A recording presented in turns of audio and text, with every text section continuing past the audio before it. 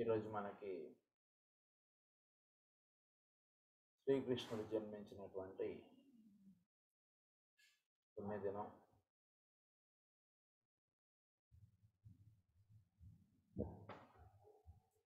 మరియు మనకి master MN గారు కూడా జన్మించినటువంటి పుణ్యదినం.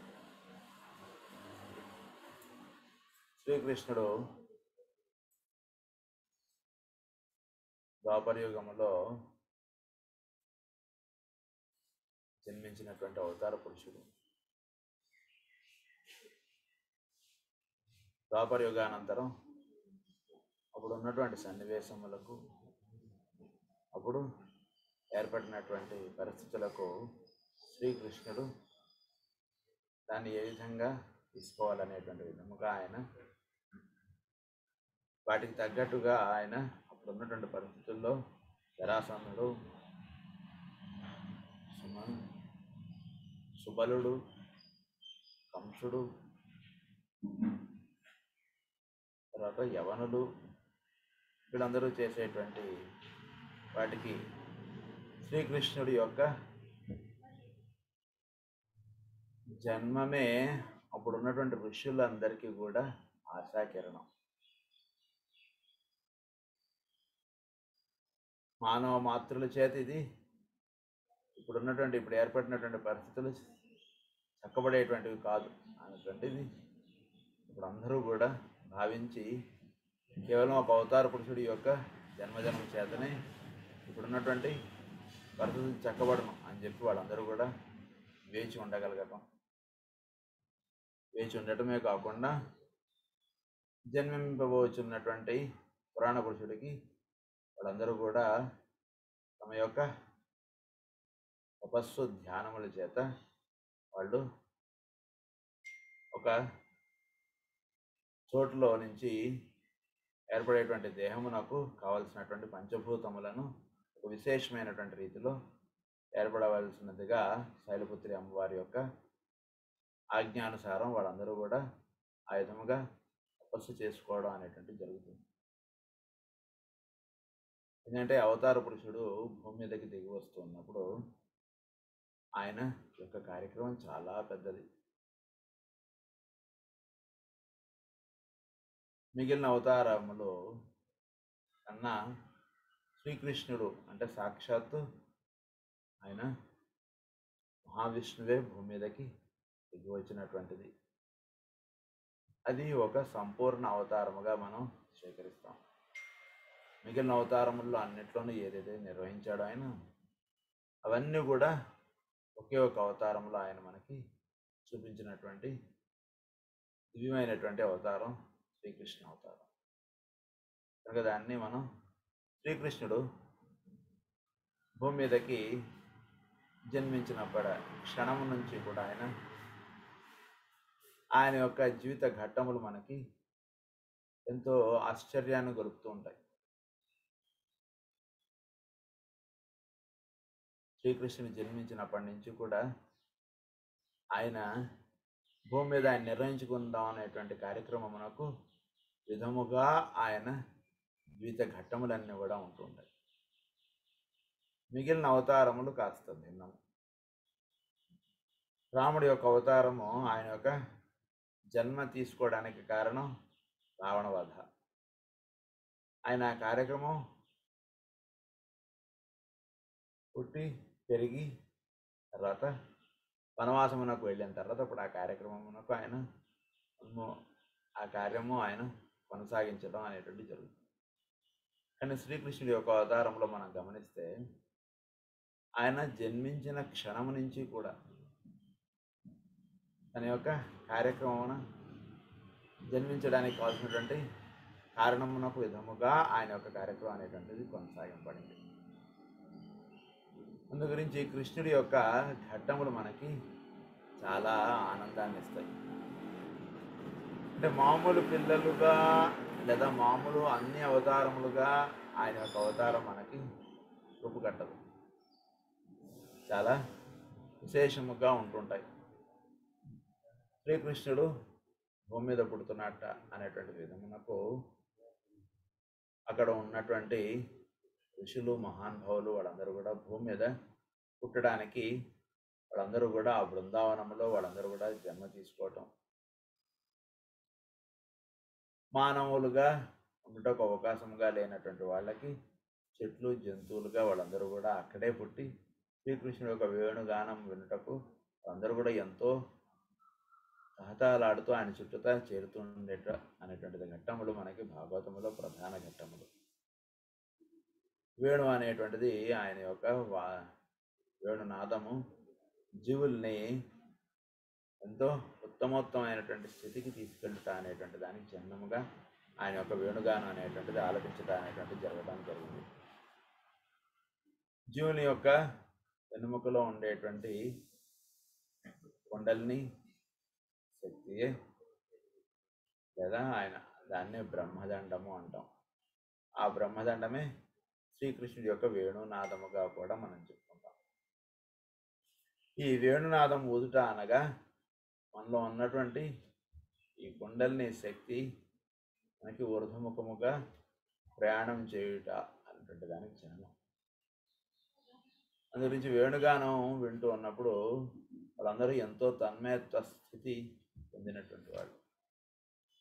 అంటే బ్లిస్ అని ఏదైతే అంటామో ఆ స్థితిలో వాళ్ళందరూ కూడా గడిపినటువంటి వాళ్ళు. అది కుండల్ని శక్తి అది సూటిగా సహస్రారం చేరుటకు చిహ్నం. వాళ్ళందరూ కూడా ఆ స్థితికి సంబంధించినటువంటి వాళ్ళు, అక్కడ పుట్టినటువంటి వాళ్ళందరూ కూడా కుండల్ని సహస్రారం చేరుట జీవుల యొక్క పరమావధి. వాళ్ళు జన్మ తీసుకోవడానికి కారణంగా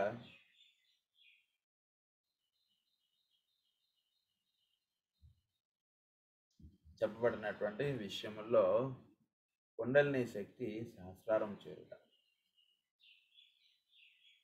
దాన్నే తన్మయత్వ స్థితిగా చెప్తారు, దాన్నే ఆనందమయ లోకముగా చెప్తారు.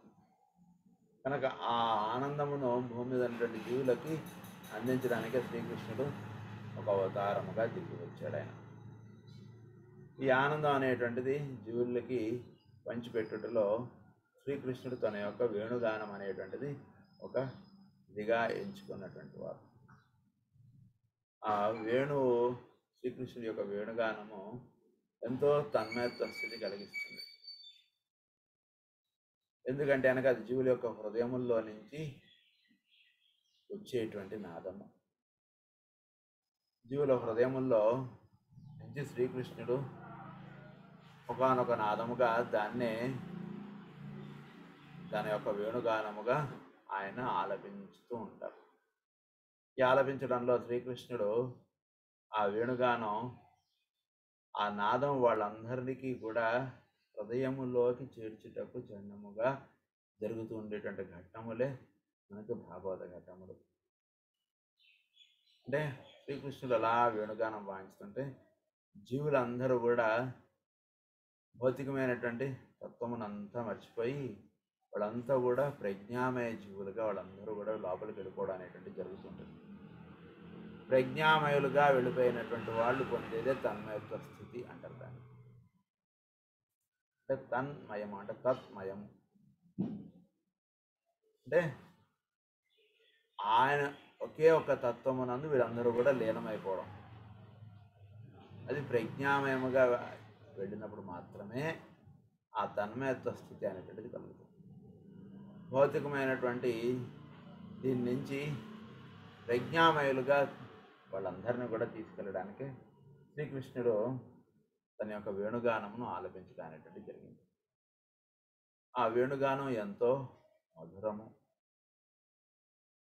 విన్నటువంటి వాళ్ళందరూ కూడా ఎప్పుడు శ్రీకృష్ణుడు వేణువు వాయించడానికి ఆయన కూర్చున్నా లేదా శ్రీకృష్ణుడు ఎప్పుడు వేణుగానం ఆలపించినా వాళ్ళందరికీ కూడా కలిగేటువంటి ఒకే ఒక దివ్యమైనటువంటి స్థితి. ఆ స్థితి అలా వాళ్ళకి ఎప్పుడూ కూడా కలుగుతూ ఉండేది. మిగిలినవన్నీ వేరు, శ్రీకృష్ణుడి యొక్క వేణుగానము ఆలపించినప్పుడు వాళ్ళకి కలిగినటువంటి స్థితి వేరు. వేదములు, పురాణములు, ఇతిహాసములు ఇవన్నీ కూడా సంపూర్ణముగా అధ్యయనం చేసుకుని వాటిలో ఉన్నటువంటి లోతులన్నీ తెలుసుకున్నటువంటి వాళ్ళు గోపకులు గోపబాలకులు. ఏమీ తెలియనటువంటి వాళ్ళు కాదు వాళ్ళు, అన్నీ తెలుసు వాళ్ళకి. కానీ అవన్నీ తెలిసినా తన్మయత్వ స్థితి కలగట్లేదు. అవన్నీ తెలుసు వాళ్ళకి, కానీ తన్మయత్వ స్థితి కలగటం అనేటువంటిది వీటికి భిన్నం. మరి ఇవన్నీ చదువుకుని ఉపయోగం లేదంటారా అంటే, అవన్నీ చదువుకుని అంటే ఆ స్థితికి తీసుకెళ్ళేట్టుగా ఉండాలి మనం చదువుకునేటువంటి జ్ఞానం.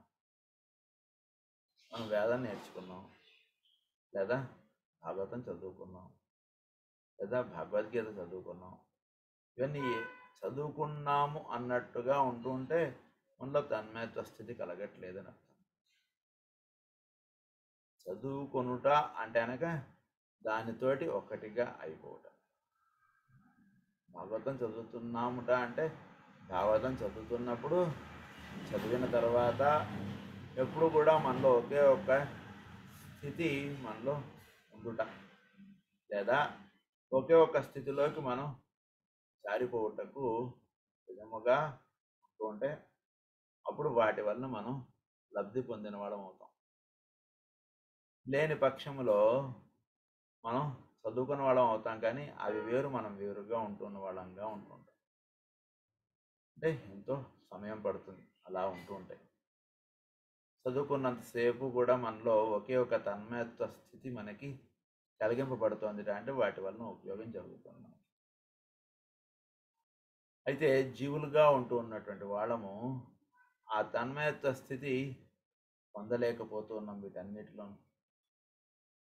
ఏదైనా సరే ఎంతసేపు చదువుకున్నాం, ఇన్ని ఘట్టములు చదువుకున్నాం, ఇంత చేసాం, వేదం చదివాం, పూజ చేసాం, ప్రేయర్ చేసాం, పూజ చేసాం, లేదా వైద్య సేవ నిర్వహించుకున్నాం, ఇలా చేసాం అన్నటువంటిది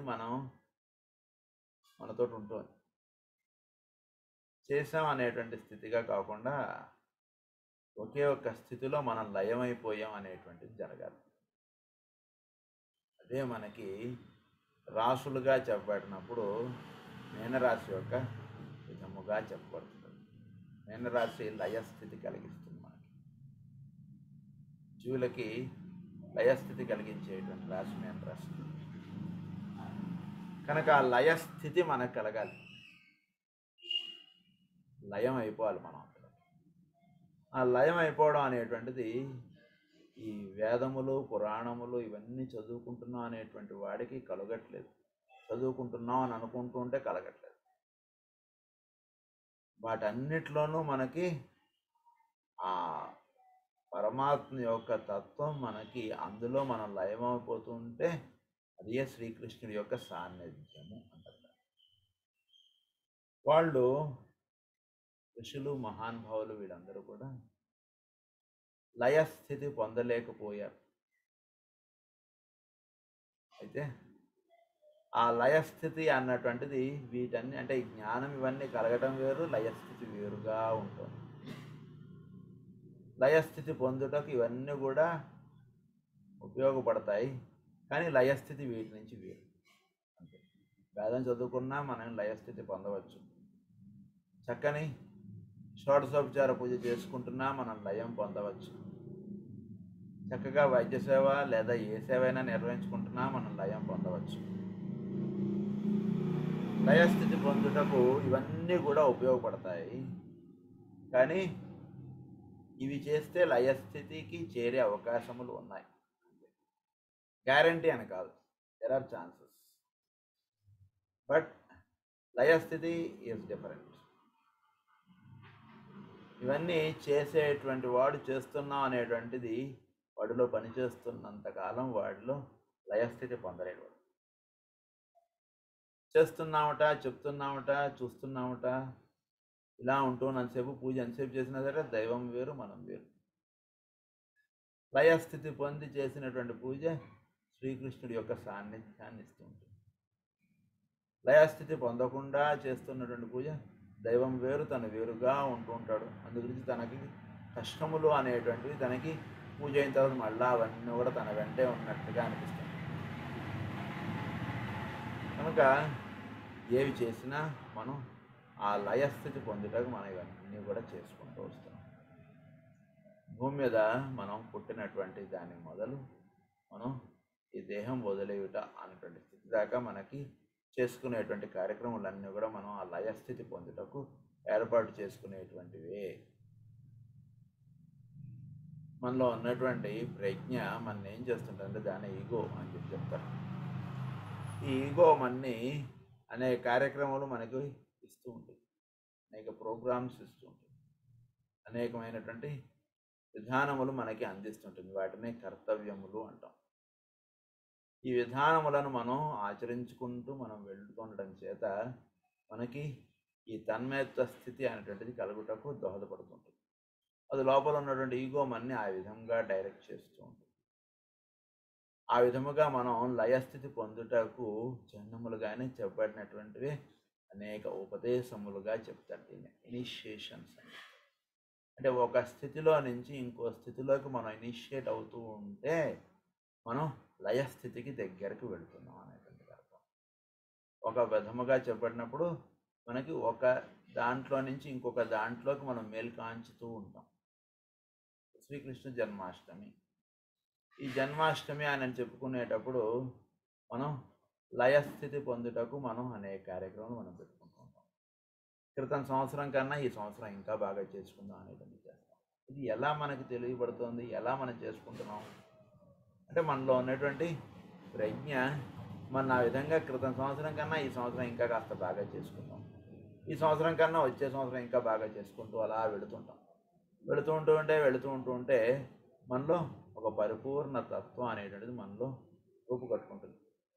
రూపుకట్టుకునేటప్పటికి అప్పుడు మనం ఈ లయస్థితి అనేటువంటిది పూర్తిగా మనం పొందిన వాళ్ళం అవుతాం. ఎప్పుడైతే లయస్థితి మనం పొందుతామో అప్పుడు సృష్టి యొక్క అవసరం అనేటువంటిది తీరిపోతుంది. అందు గురించి ఈ సృష్టి అంతా కూడా అందులోకి వెళ్ళిపోతుందిగా చెప్తాం. ఇదంతా కూడా మనకి మేన రాశిలో చెప్పబడేటువంటి కథ. మేన రాశిలో సృష్టి లయం అయిపోతుంది. కనుక ఈ లయం అయిపోవడమునే మనకి చెప్పబడినటువంటి ప్రధానముగా శ్రీకృష్ణుడు మనకి ఆ తన్మయత్వ స్థితి అన్న లయం అయిపోవడం అన్న అంటే ఈ భౌతికమైనటువంటి విషయములు లేదా ఈ లోవర్ 3 బాడీస్ అని మనం ఏవైతే చెప్పుకుంటామో ఇవన్నీ కూడా హయ్యర్ కాన్షియస్నెస్లో మెర్జ్ అయిపోవాలి. హయ్యర్ కాన్షియస్నెస్లో మెర్జ్ అయిపోయినది పైన ఒకే ఒకటి ఉంటుంది, ట్రయాడ్గా ఉంటుంది, 3గా ఉంటుంది. వాటిలోకి ఇది మెర్జ్ అయిపోతుంది. ఇలా ఒక దాంట్లో నుంచి ఒక దాంట్లోకి మెర్జ్ అయిపోవడం మనకు జరిగేటువంటి సాధనే మనకి జీవులకి ఇవ్వబడినటువంటి సాధన. కనుక ఈ లయస్థితి అన్నటువంటిది అందించుటకే శ్రీకృష్ణుడు ప్రధానంగా భూమి మీదకి దిగి వచ్చాడు.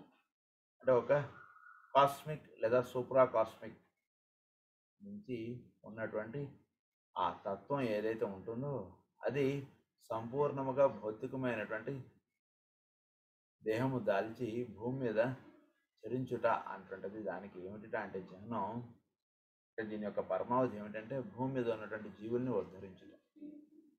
భూమి మీదని అంటే ఒక రకంగా భూమిని ఉద్ధరించుటగా మనం స్వీకరిస్తాం. భూమిని ఉద్ధరించుట అంటే భూమిని ఒక హయ్యర్ ప్లేన్ ఆఫ్ థింగ్స్లోకి తీసుకువెళ్ళటం. దాన్ని ఆ విధముగా చేయుట చేత భూమి మీద ఉన్నటువంటి జీవులందరూ కూడా ఒక హై స్టేట్ ఆఫ్ ఎగ్జిస్టెన్స్లోకి వాళ్ళందరూ కూడా అప్లిఫ్ట్ అవుతారు. దానికి విధముగానే శ్రీకృష్ణుడు భూమి మీద ఆయన చరించుటకు చిహ్నముగా చెప్పాడు. ఇదంతా కూడా అంటే శ్రీకృష్ణుడు భూమి మీదకి దిగి వచ్చినటువంటిది ఒకటి లయస్థితి కలిగించుట జీవులకి, ఇంకొకటి భూమి మీద ఉన్నటువంటి జీవులందరినీ కూడా ఒక ఉత్తమోత్తమైనటువంటి స్థితిలోకి వీళ్ళందరినీ కూడా ఉద్ధరించుట, లేదా భూమిని ఒక లోవర్ ప్లేన్ ఆఫ్ ఎగ్జిస్టెన్స్లో నుంచి హయ్యర్ ప్లేన్ ఆఫ్ ఎగ్జిస్టెన్స్లోకి భూమిని ఒక ఉపదేశం లాంటిది చేయుటగా తీసుకుంది. అందుచేత శ్రీకృష్ణుడు ఈ భూమి అంటే ఉన్నటువంటి అన్ని గ్రహముల్లోనూ ఈ గ్రహమును ఆయన ఎక్కువగా ఆయన ఎంచుకొని ఈ భూమి మీద పుట్టారు. ఏ గ్రహం మీదైనా పుట్టవచ్చు కదా, ఆయన అవతారం. గ్రహములన్నీ కూడా సూర్యుడి నుంచి ఏర్పడినటువంటివి. ఈ సూర్యుడే ఆ పై సూర్యుడి నుంచి వచ్చినటువంటి వాడు. ఆ పై సూర్యుడికే ఆ పై సూర్యుడిని ఇనిషియేట్ చేసినటువంటి వాడు శ్రీకృష్ణుడు. ఇది శ్రీకృష్ణుడు అంటే. మరి అటువంటి శ్రీకృష్ణుడు ఈ గ్రహం మీదే సంచరించాడుట అంటే ఏమిటి? గ్రహములు ఎన్నో ఉన్నాయి కదా. మరి మన భూమి మీదే ఆయన పుట్టాడు, మన భారతదేశంలో ఆయన జన్మించాడు అంటే దీనికి చాలా సంకేతములు ఉంటాయి. శ్రీకృష్ణుడు ఈ గ్రహం మీద లేదా ఈ ప్లానెట్ లేదా ఈ లోగోస్ అంటామన్నమాట, దీని మీద ఆయన జన్మించుట అంటే మనకి ఈ ఇంతకుముందు ఏర్పడినటువంటి సౌరమండలం వేరు, ఈ సౌరమండలం వేరు. ఈ సౌరమండలం ద్వారా భూమి మీద ఉన్నటువంటి వాళ్ళు అంటే ఈ సౌరమండలంలో ఏర్పడినటువంటి విషయం వేరు, క్రితంసారి సౌరమండలం ఏర్పడినటువంటి విషయం వేరు. క్రితంసారి ఏర్పడినటువంటి సౌరమండలం కన్నా ఈసారి ఏర్పడినటువంటి అంటే ప్రస్తుతం మనం ఉంటున్నటువంటి సౌరమండలం ఎన్నో వాటికన్నా ఎంతో ఒక హయ్యర్ స్థితికి సంబంధించినటువంటిదిగా మనం తీసుకోవచ్చు.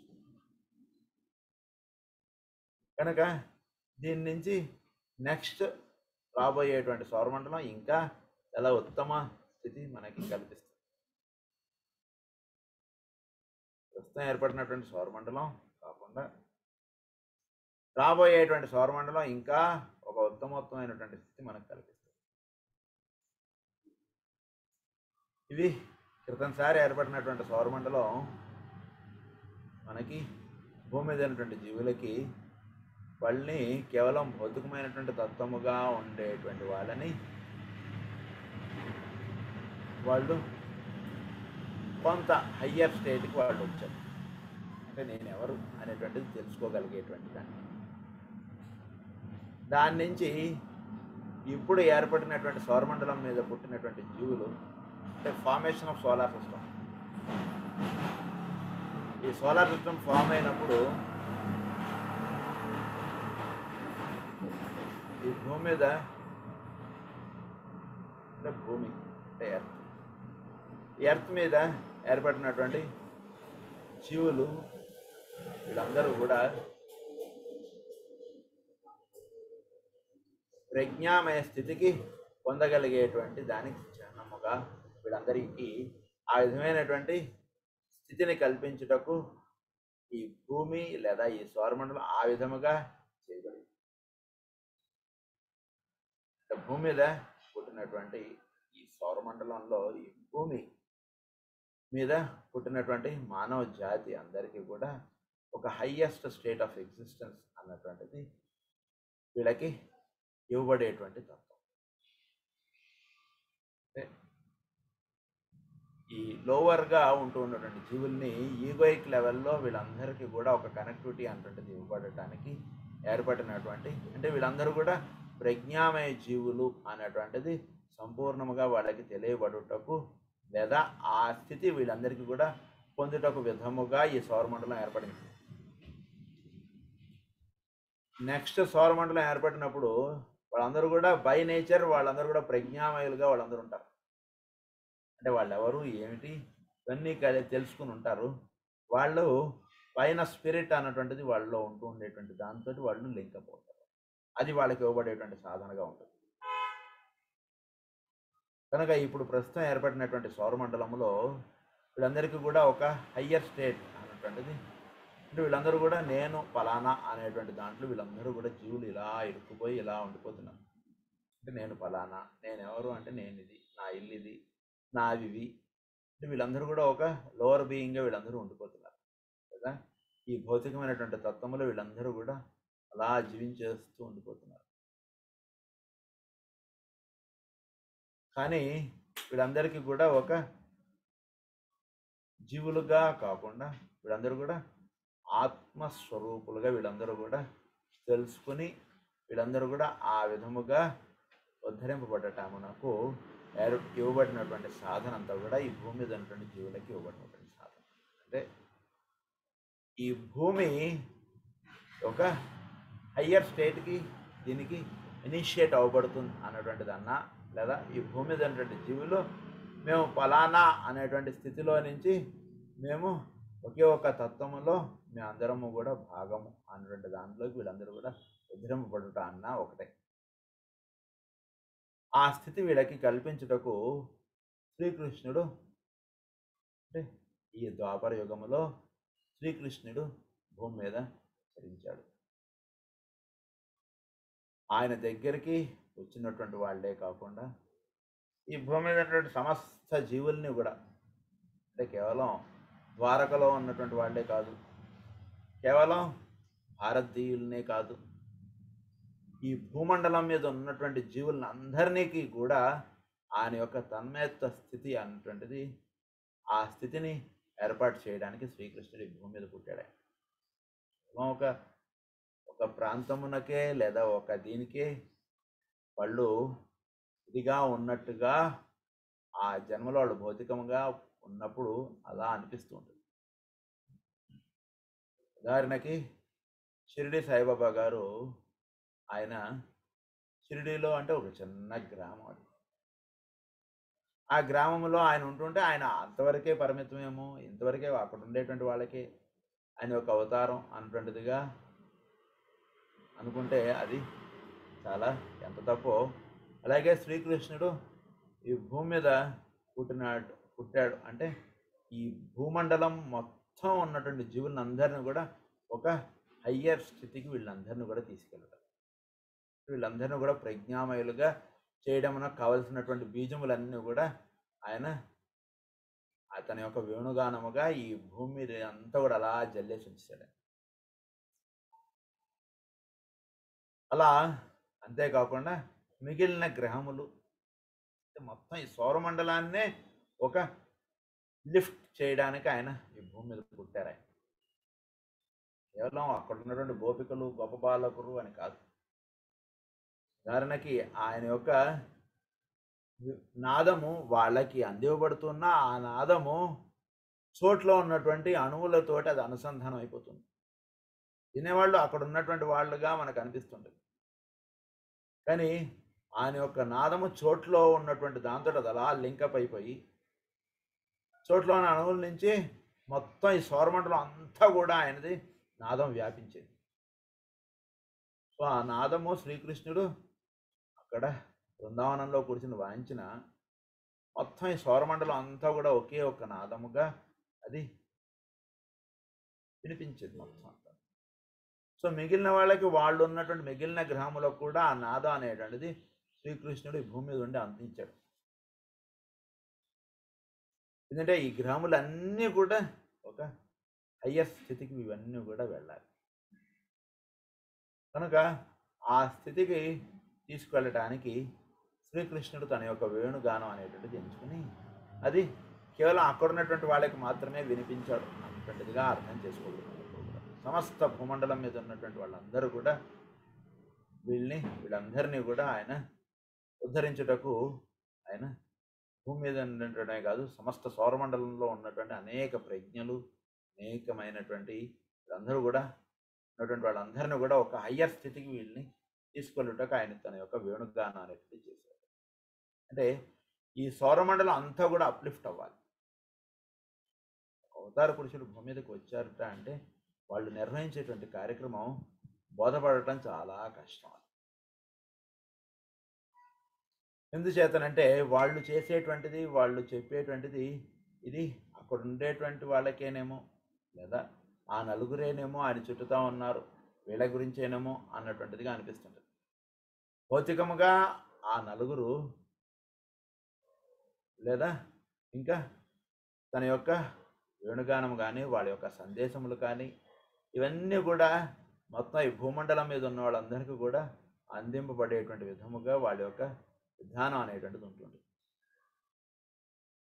కృష్ణుడు ఆ విధముగా మొత్తం సౌరమండలాన్ని అప్లిఫ్ట్ చేయడానికి తను ఈ భూమి మీద పుట్టారు. అంటే భూమి మీద పుట్టుట అంటే ఒక ఆ కాస్మిక్ ఎగ్జిస్టెన్స్ అని ఏదైతే మనం అంటామో అది సాక్షాత్ డైరెక్ట్గా ఈ భూమి మీద వచ్చి ఒక భౌతికమైనటువంటి దేహం తీసుకుని ఇక్కడ వ్యవహరించడం అనేటువంటిది ఏమిటంటే మొత్తం ఈ సూర్యుడు వీళ్ళందరూ కూడా ఆయన నుంచి పుట్టినటువంటి వాళ్ళు. అంటే మనకి ఇంకా బాగా మనం దీన్ని అర్థం చేసుకోవాలంటే ఒక ఒక అమెరికన్ ప్రెసిడెంట్ ఎవరో వచ్చేసి మన భారతదేశం వచ్చి, మన రాష్ట్రం వచ్చి, మన ఊరు వచ్చి, మన ఇంట్లో ఉంటున్నారు అనుకో, మనతోటి ఒకటిగా అయిపోయి అది మనకి ఎంత ఎంత సంతోషపడిపోతున్నాం. అలా శ్రీకృష్ణుడు ఈ సూర్యుడు వీళ్ళందరూ కూడా సమస్త గ్రహములు, సౌరమండలాలు ఇవన్నీ కూడా ఆయన నుంచి ఏర్పడేటువంటి తత్వం.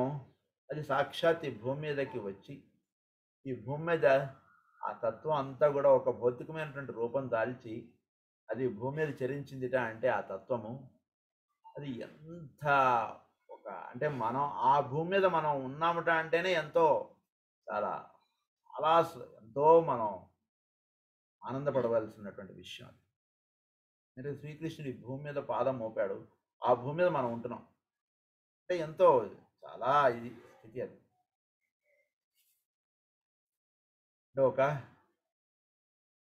అంటే ఆయన పాదం మోపేట అంటే కేవలం ద్వారకదే కాదు మనం తీసుకోవాల్సింది. ద్వారకలో మనం ద్వారక వెళ్ళినప్పుడు మనం ఏం చేస్తామంటే అక్కడ ఉన్నటువంటి ఆ మట్టిని మనం శిరస్సును పెట్టుకుంటాం ద్వారకకు వెళ్ళినప్పుడు. అంటే ఏమిటి, శ్రీకృష్ణుడు ఇక్కడ చరించాడుట. నిజానికి మనం ఎలా అయితే తిరుమల కొండ ప్రతి భాగము అంతా కూడా ఆయన యొక్క వెంకటేశ్వర స్వామిది వైభవముగా మనం ఎలా అయితే భావిస్తామో, అలా శ్రీకృష్ణుడు ఈ భూమి మీద పుట్టాడంటే ఈ భూమండలం అంతా కూడా ఆయన యొక్క స్థితి, లేదా ఈ భూమండలం అంతా కూడా పరవశించినటువంటి విషయం అది. కనుక భూమి మీద మనం శ్రీకృష్ణుడు నడిచినటువంటి భూమి మీద మనం కూడా నడుస్తున్నామట అంటే మనం ఎంతో అదృష్టం చేసుకున్నాం అని మనం తెలుసుకోవాలి. కేవలం ద్వారకనే కాదు, సమస్త భూమండలం అంతా. ఎందుకంటే ఈ సౌరమండలాలే ఆయన నుంచి వచ్చాయి. ఎన్ని సౌరమండలాలు వచ్చాయో, ఎన్ని వస్తాయో, ఎన్ని వస్తున్నాయో. కనుక ఈ సౌరమండలాలే వచ్చి ఇన్ని గ్రాములు వచ్చి అందులో మన భూమి అన్నటువంటిది ఒకటి. కనుక ఈ సౌరమండలాన్ని అప్లిఫ్ట్ చేయడం, తర్వాత ఈ భూమికి ఇప్పుడు ప్రస్తుతం 4th రౌండ్లో ఉన్నటువంటి భూమి నెక్స్ట్ రౌండ్లోకి అది వెళ్ళడానికి కావాల్సినటువంటి దానిలో ఏర్పడవలసినటువంటి విధానం ఇవన్నీ కూడా శ్రీకృష్ణుడి భూమి మీద ఉండి ఆయన చేసి ఆయన దాని విధముగా భూమి తయారయ్యేటట్టుగా ఉండుటకు ఆయన ఈ భూమి మీద పుట్టారు. అంటే ఇవన్నీ కూడా ఒక హయ్యర్ స్టేట్ మనకి అందించుటకు ఇవన్నీ కూడా ఏర్పడినటువంటి అవతారం. అందులో ఈ లయస్థితి అనేటువంటిది ప్రధానంగా భూమి మీద ఉన్నటువంటి వాళ్ళకి కల్పింపడటం. అంటే ది సౌండ్ ప్రిన్సిపల్ అన్నటువంటిది మనం ఇక్కడ బాగా తెలుసుకోవాలి. శ్రీకృష్ణుడి యొక్క వేణుగానము అంటే the sound principal that is working in the space. అంటే చోట్లో ప్రధానంగా 2 ప్రిన్సిపల్స్ పనిచేస్తూ ఉంటుంది. ఒకటి సౌండ్, ఒకటి లైట్. అంటే దాన్ని ఫైర్ అంటాం. ఈ ఫైర్ ఆస్పెక్ట్గా పనిచేస్తుండేటువంటిది ఒకటి ది సౌండ్ అన్నటువంటి ప్రిన్సిపల్ అన్నటువంటి పనిచేయడం ఉంటుంది. ఈ సౌండ్ ప్రిన్సిపల్కి ఏమిటి అంటే విశేషము శబ్దోచ్చారణ అన్నటువంటి దాంట్లో ఏమవుతుందంటే ఒకటి రూపకల్పన అన్నటువంటిది అవుతుంది. The creative aspect exist in sound principal చెప్పేటువంటిది. So ఈ సౌండ్ ప్రిన్సిపల్ ద్వారా క్రియేటివ్ ఆస్పెక్ట్ అన్నటువంటిది పనిచేస్తూ ఉంటుంది. సో ఈ శబ్దోచ్చారణ చేత ఏం జరుగుతూ ఉంటుంది అంటే సృష్టిలో క్రియేటివిటీ అన్నటువంటి ప్రిన్సిపల్ చక్కగా మేల్కాంచి పనిచేస్తుంది. ఒక చక్కని శబ్దము మనం ఉచ్చరించడం చేత ఒక క్రియేటివ్ ప్రిన్సిపల్స్ వాటినే దేవతలు అంటాం. క్రియేటివ్ ప్రిన్సిపల్స్గా పనిచేస్తున్నటువంటి వాళ్ళు దేవతలు. సో మనం శబ్దం ఉచ్చరించడం చేత ఆ దేవతలు చోట్లో ఉన్నటువంటి దేవతలు అందరూ కూడా స్టిమ్యులేట్ అవుతుంటారు. వాళ్ళందరూ కూడా వాళ్ళు పనిచేస్తూ ఉంటారు. వాళ్ళు సో మనం ఏం శబ్దం ఉచ్చరిస్తుంటే వాళ్ళు పనిచేస్తూ ఉంటారు. మనం ఒకళ్ళనొకళ్ళని చూసుకొని తిట్టుకుంటున్నాం అనుకోండి, అప్పుడు పనిచేసేటువంటి దేవతలు వేరుగా ఉంటారు. వాళ్ళని కూడా ది డార్క్ బ్రదర్హుడ్ అని చెప్తారు మనకి వాళ్ళకుగా. అలాగే మనం ఒకరినొకరిని చూసుకుని చక్కగా నవ్వుకుంటూ సరదాగా ప్రేమపూర్వకంగా మాట్లాడుకుంటూ ఉంటే అప్పుడు స్టిమ్యులేట్ అయి పనిచేసేటువంటి దేవతలు వాళ్ళని ది వైట్ బ్రదర్హుడ్.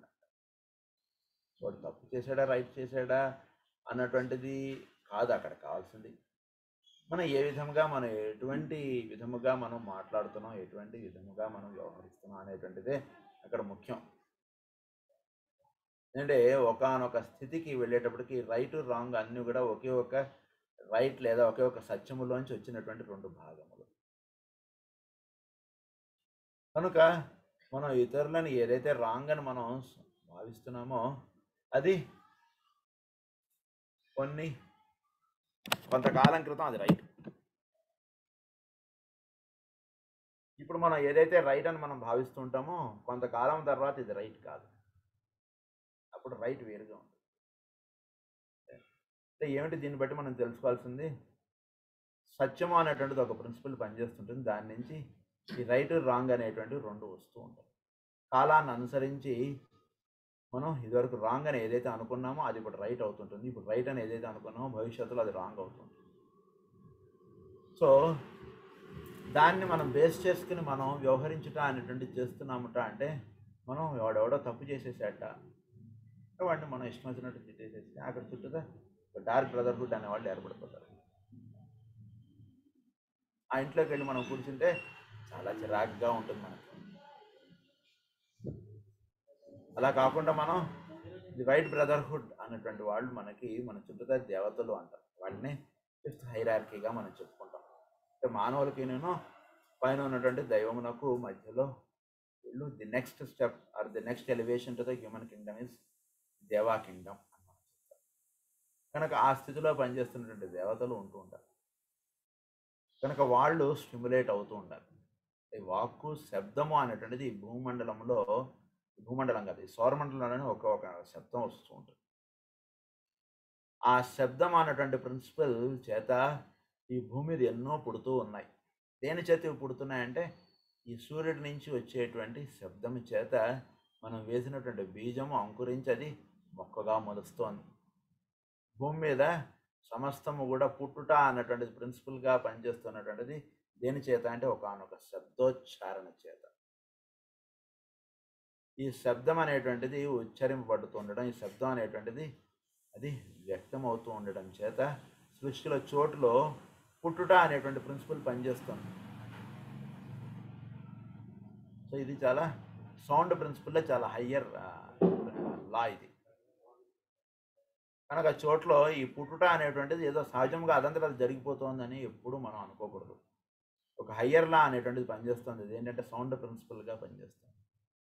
ఈ సౌండ్ ప్రిన్సిపల్ చేత ఒక గుణములు అనేటువంటివి కానీ లేదా మనలో ఒక మంచి ఆలోచన అంటే అది మెంటల్ ప్లేన్లో ఏర్పడేటువంటి పుట్టుట అనేటువంటి స్థితి, థాట్ ఫారం అంటారు దాన్ని. థాట్ ఫారం అనేటువంటిది ఏర్పడుట అన్నా లేదా ఈ ఫిజికల్ ఫారం అనేటువంటిది ఏర్పడటం అన్నా లేదా ది ఇథరిక్ బాడీ అనేటువంటిది ఏర్పడటం అన్నా ఇవన్నీ కూడా ఫారం అంటే ఒక ఆకారం. ఇవన్నీ ఏర్పడేట ఒక మూలం ఏమిటంటే శబ్దము.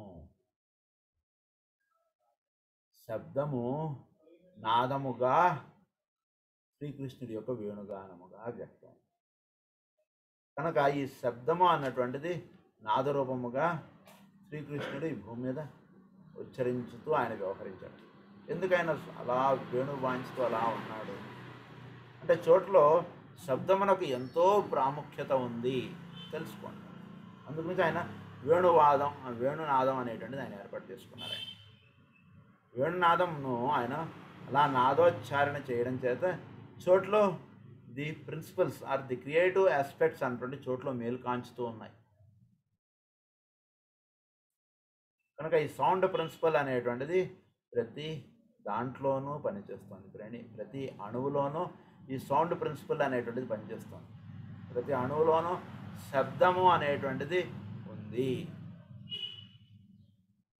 కనుక ప్రతి అణువులోనూ పనిచేస్తున్నటువంటి శబ్దమును మనం ది రైట్ వేగా మనం దాన్ని స్టిమ్యులేట్ చేసుకుంటూ ఉంటే దానికి మనకి మనలో ఉచ్చరించేటువంటి శబ్దమునకు దానిలో ఉన్నటువంటి శబ్దమునకు ఒక సంగీతంలో పాడేటప్పుడు వాళ్ళు వెనకాతలు ఇది పెట్టుకుంటారు చూసారా, దాన్ని నాదం ఇది. ఎందుచేతంటే కనుక వాళ్ళు వాడేటువంటి పాటకిను వాళ్ళు ఒక శృతి అటువంటిది ఏర్పడుతారు, శృతిగా ఉండాలి. కనుక మనకిను చోట్లో ఉన్నటువంటి దానికి ఒక శృతి ఏర్పడాలి. అంటే ఏమిటంటే మనం చోట్లో ఉన్నటువంటి వాళ్ళకిను మనకి ఒక శృతి ఏర్పడాలిట అంటే చోట్లో ఉన్నటువంటి దాంట్లోకి మనం మేల్కాంచాలిట అంటే ఏంటంటే అర్థం, ఈ నాదము అనేటువంటిది మనకి చక్కగా మనలో ఉచ్చరించబడేటువంటి నాదం ఏ రకంగా ఇది ఉచ్చరింపబడుతుందో తెలుసుకోవాలి. The sound principal because it is a creative aspect in us. చోట్ల ఈ క్రియేటివ్ ఆస్పెక్ట్ అనేటువంటిది పనిచేస్తుంది. సూర్యుడి నుంచి ఆ క్రియేటివ్ ఆస్పెక్ట్గా మనం లైట్ అని ఏదైతే మనం చూస్తున్నామో అందులో నుంచి శబ్దం అనేటువంటిది కూడా వస్తుంది. సూర్యుడి నుంచి ఒకనొక పవిత్రమైనటువంటి దాన్ని అది సేక్రెడ్ వర్డ్ అంటారు. సేక్రెడ్ వర్డ్ అనేటువంటిది సూర్యుడు అలా ఉచ్చరిస్తున్నాడు. సూర్యుడు ఆ సేక్రెడ్ వర్డ్ అనేటువంటిది ఉచ్చరించడం చేత ఆయనలో క్రియేటివ్ ఆస్పెక్ట్ బాగా విచ్చుకొని పనిచేస్తాం. అందు గురించి మనం కూడా ఆ సేక్రెడ్ వర్డ్ని మనం ఉచ్చరించడం చేత మనలో కూడా ఆ క్రియేటివ్ ఆస్పెక్ట్ చక్కగా మేలుకాంచుతుంది. అందు గురించి మనం కూడా ఆ సేక్రెడ్ వర్డ్ని ఉచ్చరించుకుంటూ ఉండమన్నారు. కనుక ఇదంతా కూడా ఈ సౌండ్ ప్రిన్సిపల్ అనేటువంటి దానికి ఏర్పడినటువంటి విధానం. ఇదంతా కూడా ఈ సౌండ్ ప్రిన్సిపల్ చేత మనలో క్రియేటివ్ ఆస్పెక్ట్ అనేటువంటిది మేల్కాంచుకుంటుంది. అంటే ఈ దేవతలు వీళ్ళందరూ కూడా మేల్కాంచి వీళ్ళందరూ కూడా పనిచేయడం అనేటువంటిది ఈ సౌండ్ ప్రిన్సిపల్ అనేటువంటిది చక్కగా ఉండడం చేత, అంటే ఒక చక్కని శబ్దం. మనం వెంకట్రావు గారు అని పిలిచాం అనుకున్నా, నేనే సార్ చెప్పండి సార్, ఎప్పుడు మనం వెంకట్రావు గారు పిలిచి అండి ఎవరో ఒక ఆయన ఉండాలి సార్ ఇక్కడ మనకి, ఆయన కొంచెం పొడవుగా ఉంటారు, కొంచెం లావుగా ఉంటారు, కళ్ళజోడు ఒకసారి పెట్టుకుంటుంటారు, పెట్టుకోరు, ఇలా మనం ఇంతదంతా మాట్లాడుతున్నాం అనుకోండి, అప్పుడు మనం వెంకట్రావు గారిని పిలుచుకున్న వాళ్ళం అయిపోయాం. కారణం మనం ఇవన్నీ టాలీ అవ్వాలంటే చాలా కష్టం. మనం వెంకట్రావు గారిని పిలవగానే అక్కడ వెంకట్రావు గారిని నాకు చెప్పండి సార్ అంటాడు. అంటే మనం ఒక నాదము కరెక్ట్గా అక్కడ ఉన్నటువంటి 100 మందిలోనో 1000 మందిలోనో కరెక్ట్గా మనం అడ్రస్ చేసినప్పుడు ఆయన కరెక్ట్గా వెంటనే రెస్పాండ్ అవుతాడు. కనుక చోట్లో ఈ సౌండ్ ప్రిన్సిపల్ అనేటువంటిది చాలా, దానిలో మనందరికీ కూడా ఉపదేశం కలగాలి. అందుగురించే శ్రీకృష్ణుడి యొక్క వేణుగానం, ఎక్కువ వేణుగానమే ఆయన ఎక్కువ ఇదిగా ఇచ్చేసాడు. ఆయన భగవద్గీత ఇచ్చారు, భగవద్గీతకి అది ఒక ఆస్పెక్ట్, వేణుగానం ఒక aspect. 2 sides of a coin లాగా మనం అనుకోవచ్చు. సో వేణుగానం వింటూ ఉంటే మనకు భగవద్గీతలో ఏ స్థితి అయితే చెప్పారో ఆ స్థితి మనకు కలిగేది. ఏవైతే మనం పొందవాలి, ఏవైతే మనం ఉండాలంటే అది వేణుగానం వినడం చేత మనకు జరుగుతుంది. కనుక ఈ వేణుగానం అనేటువంటిది శ్రీకృష్ణుడు ది సౌండ్ ప్రిన్సిపల్ అనేటువంటిది మనలో ఆ వేణుగానం అనేటువంటిది వింటూ ఉంటే మనకి ఏం జరుగుతుందంటే జస్ట్ బై లిసనింగ్ మనలో ఒక క్రియేటివ్ ప్రిన్సిపల్స్ అన్నీ కూడా మనలో అలా విచ్చుకుంటాయి. అంటే ఒక హయ్యర్ స్టేట్కి సంబంధించినటువంటి క్రియేటివ్ ఆస్పెక్ట్స్ అన్నీ కూడా మనలో విచ్చుకుంటాయి. అప్పుడు ఆ స్టేట్ ఆఫ్ ఎగ్జిస్టెన్స్లో మనం ఉండగలుగుతాం. ప్రతిలో వాళ్ళలోనూ హయ్యర్ స్టేట్ ఉంది, లోవర్ స్టేట్ ఉంది. ప్రతి వాడికి కూడా ఒక 7 అంతస్తుల భవనం ఇచ్చేశారు, ఇల్లు కట్టించేశారు, కానీ వాడు లోవర్ బీయింగ్గానే ఉండిపోతున్నారు. ప్రతి జీవుడు కూడా ఏదో తనకి ఇచ్చాడు, 10 రూపాయలు ఇచ్చాడు, 20 రూపాయలు తీసుకున్నాడు కదా, వాడు నాతో ప్రేమగా మాట్లాడాడు, నేను వాడితో ప్రేమగా మాట్లాడాను, సరిపోయింది. బ్యాలెన్స్ అయిందా లేదా, ఓకే కదా, పలానా చోట ఇన్వెస్ట్ చేద్దాం, పలానా చోట మనకి ఇంత లాభం, ఇలా ఇవన్నీ ఇది అనుకుంటున్నాం. కానీ ఒక హయ్యర్ స్టేట్ మనలో మేలుకొల్పబడతాం అవుతుందా అంటే మనం ప్రశ్నించుకోవట్లేదు. కానీ ఆ హయ్యర్ స్టేట్ మనలో మేలుకొల్పింపబడాలి అంటే శ్రీకృష్ణుడి యొక్క వేణుగానం. ఆ వేణుగానం వింటుంటే ఇవన్నీ కూడా మర్చిపోయి వీళ్ళందరూ కూడా ఆ స్థితిలో గడిపోతారు. వీళ్ళందరూ కూడా ఫ్లైట్ ఎక్కేసినట్టుగా వీళ్ళందరూ కూడా మూట కట్టేసుకుని అందరూ వెళ్ళిపోయి కూర్చోవడం. అంటే ఇన్ని లావాదేవీలు ఇవన్నీ మాట్లాడుకుంటున్నటువంటి వాడికి అందరికీ టీచింగ్స్ ఇవన్నీ ఇస్తుంటే చాలా టైం పట్టేస్తుంది. అది కాదు ఇది, ఇది కాదు ఇది, ఇలా చెప్పుకుంటూ అలాగా డైరెక్ట్గా ఆయన ఏమో మాట్లాడకుండా ఫ్లైట్ ఎక్కిచ్చాడు ఆయన వాళ్ళందరికీ కూడా. టీచింగ్స్ పెట్టలేదు మొదట్లో, జస్ట్ ఓన్లీ ఎక్స్పీరియన్స్ ఇచ్చాడు ఆయన. హయ్యర్ స్టేట్ ఎక్స్పీరియన్స్ అంటుంటుంది ఇచ్చేయడం చేత ఏమిటంటే కనుక ఆ వేణుగానం. ఆ వేణుగానం అనేటువంటిది ఒక డివైన్ ఎక్స్పీరియన్స్. ఆ నాదం వింటుంటుంది. ఎందుకంటే వీడు ఇండివిజువల్గా ఉన్నటువంటి ఒక డివైన్ స్థితి వీటిలో, వీడు కూడా ఆ డివైన్ స్థితిలో వీడు కరిగిపోవాలట, ఆ లయ స్థితి పొందాలిట అంటే వేణుగానం వినడం చేత. ఒక హయ్యర్ ప్రిన్సిపల్గా వీడిలో మేల్కాంచి వీడు పని చేయాలిట అంటుంటుందంటే, మరి లోవర్ బీయింగ్గా ఉన్నాడు, మరి వీడు ఈ స్థితిలో ఉన్నటువంటి వాడు ఆ స్థితికి వెళ్ళాలంటే ఎన్నో జన్మలు పట్టవచ్చు. అంత టైం లేదు సార్, ఇప్పుడు తొందరగా వెళ్ళాలి అయితే ఫ్లైట్ ఎక్కేసేయండి. ఇక్కడి నుంచి విశాఖపట్నం వెళ్ళాలంటే 12 గంటలు, ఇప్పుడు అంత టైం లేదు సార్, నేను 2-3 గంటల్లో విశాఖపట్నం వెళ్ళాలి, ఏమన్నా ఉపాయం ఉందా అంటే 8ంటికి ఫ్లైట్ ఉందని మీరు ఎక్కేసేయండి, మీరు 9ంటికి మీరు విశాఖపట్నంలో ఉంటారు. సో ఇదంతా కూడా ఇవన్నీ కూడా దాటుకుంటూ అన్నీ విజయవాడ రాజమండ్రి ఇవన్నీ దాటుకుంటూ వీడు వెళ్ళాలంటే చాలా కష్టం. చేరవలసింది ఆ హయ్యర్ స్టేట్. కనుక ఆ హయ్యర్ స్టేట్ వీడికి పొందాలిట అంటే వీడిలో వేణుగానం అనేటువంటిది వినిపించడం అనేటువంటిది చేయడం చేత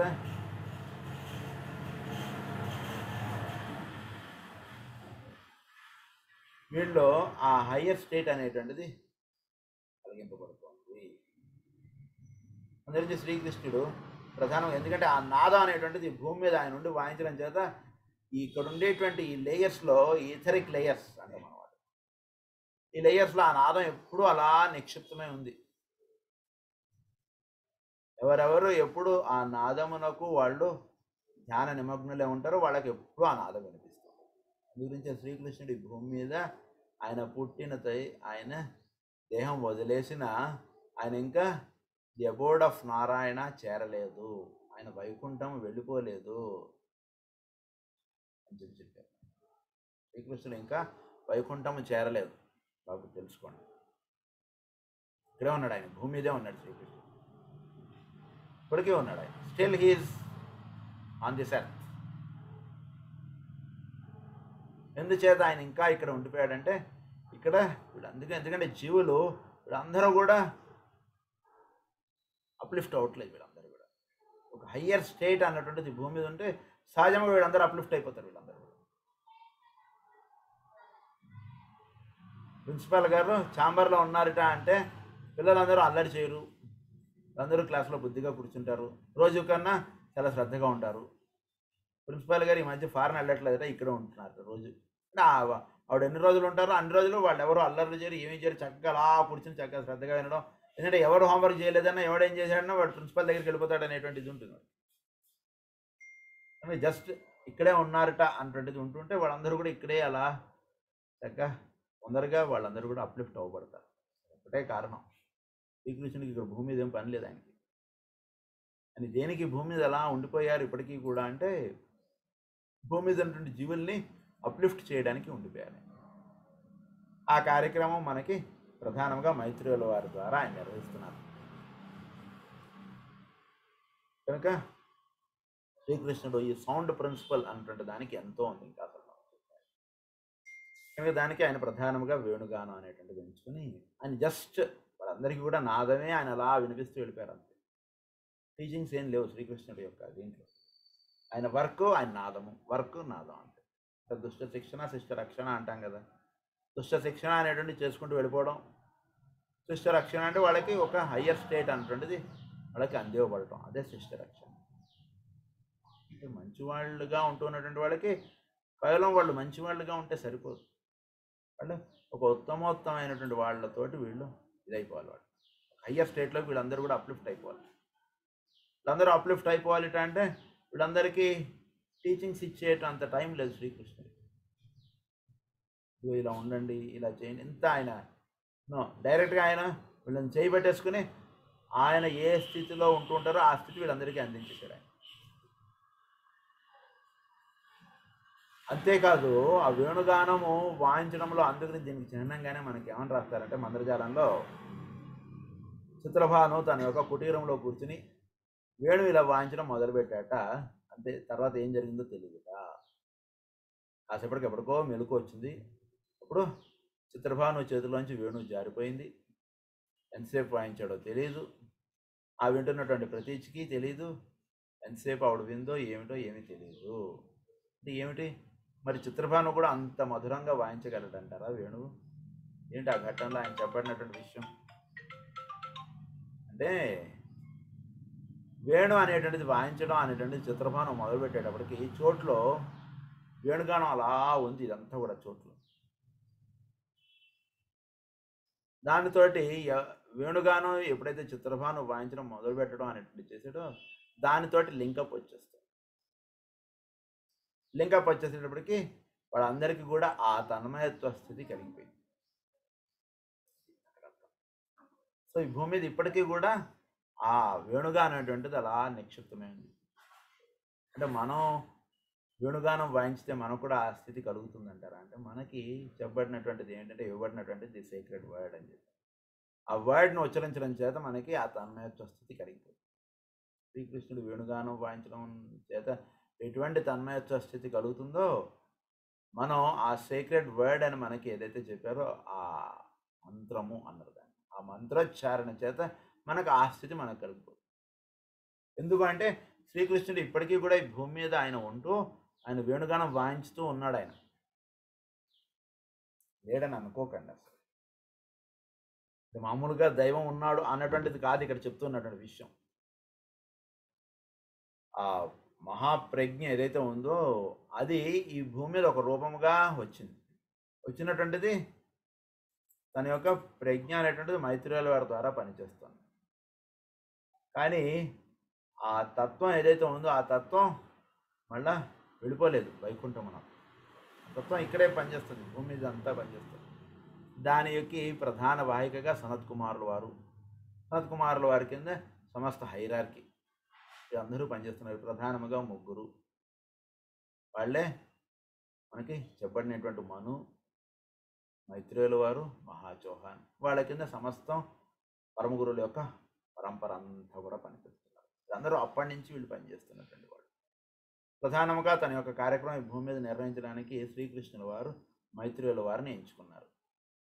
కనుక మైత్రేయుల వారి ద్వారా ఈ భూమండలం మీద ఎంతో కార్యక్రమం అలా జరుగుతోంది. ఇది ఎవరికీ తెలియదు ఏం జరుగుతుందో.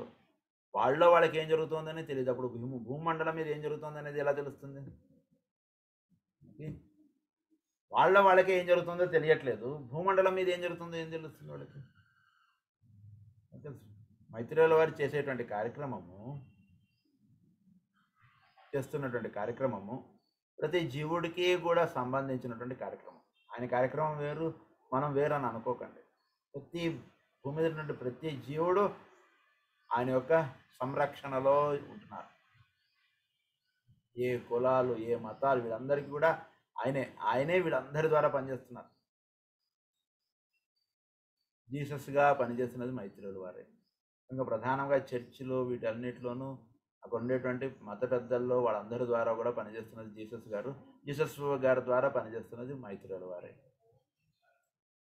అలాగే మన యొక్క సమస్తం అవతార పురుషులు వీళ్ళందరూ ఎవరైతే మనం అనుకుంటున్నామో వీళ్ళందరి ద్వారా పనిచేస్తున్నది మైత్రేయుల వారే. కృష్ణ, రమణ మహర్షి, రామకృష్ణ పరమహంస, షిరిడి సాయిబాబా, ఎవరి పేర్లైనా చెప్పండి, వీళ్ళందరి ద్వారా పనిచేస్తున్నది మైత్రేయుల వారే.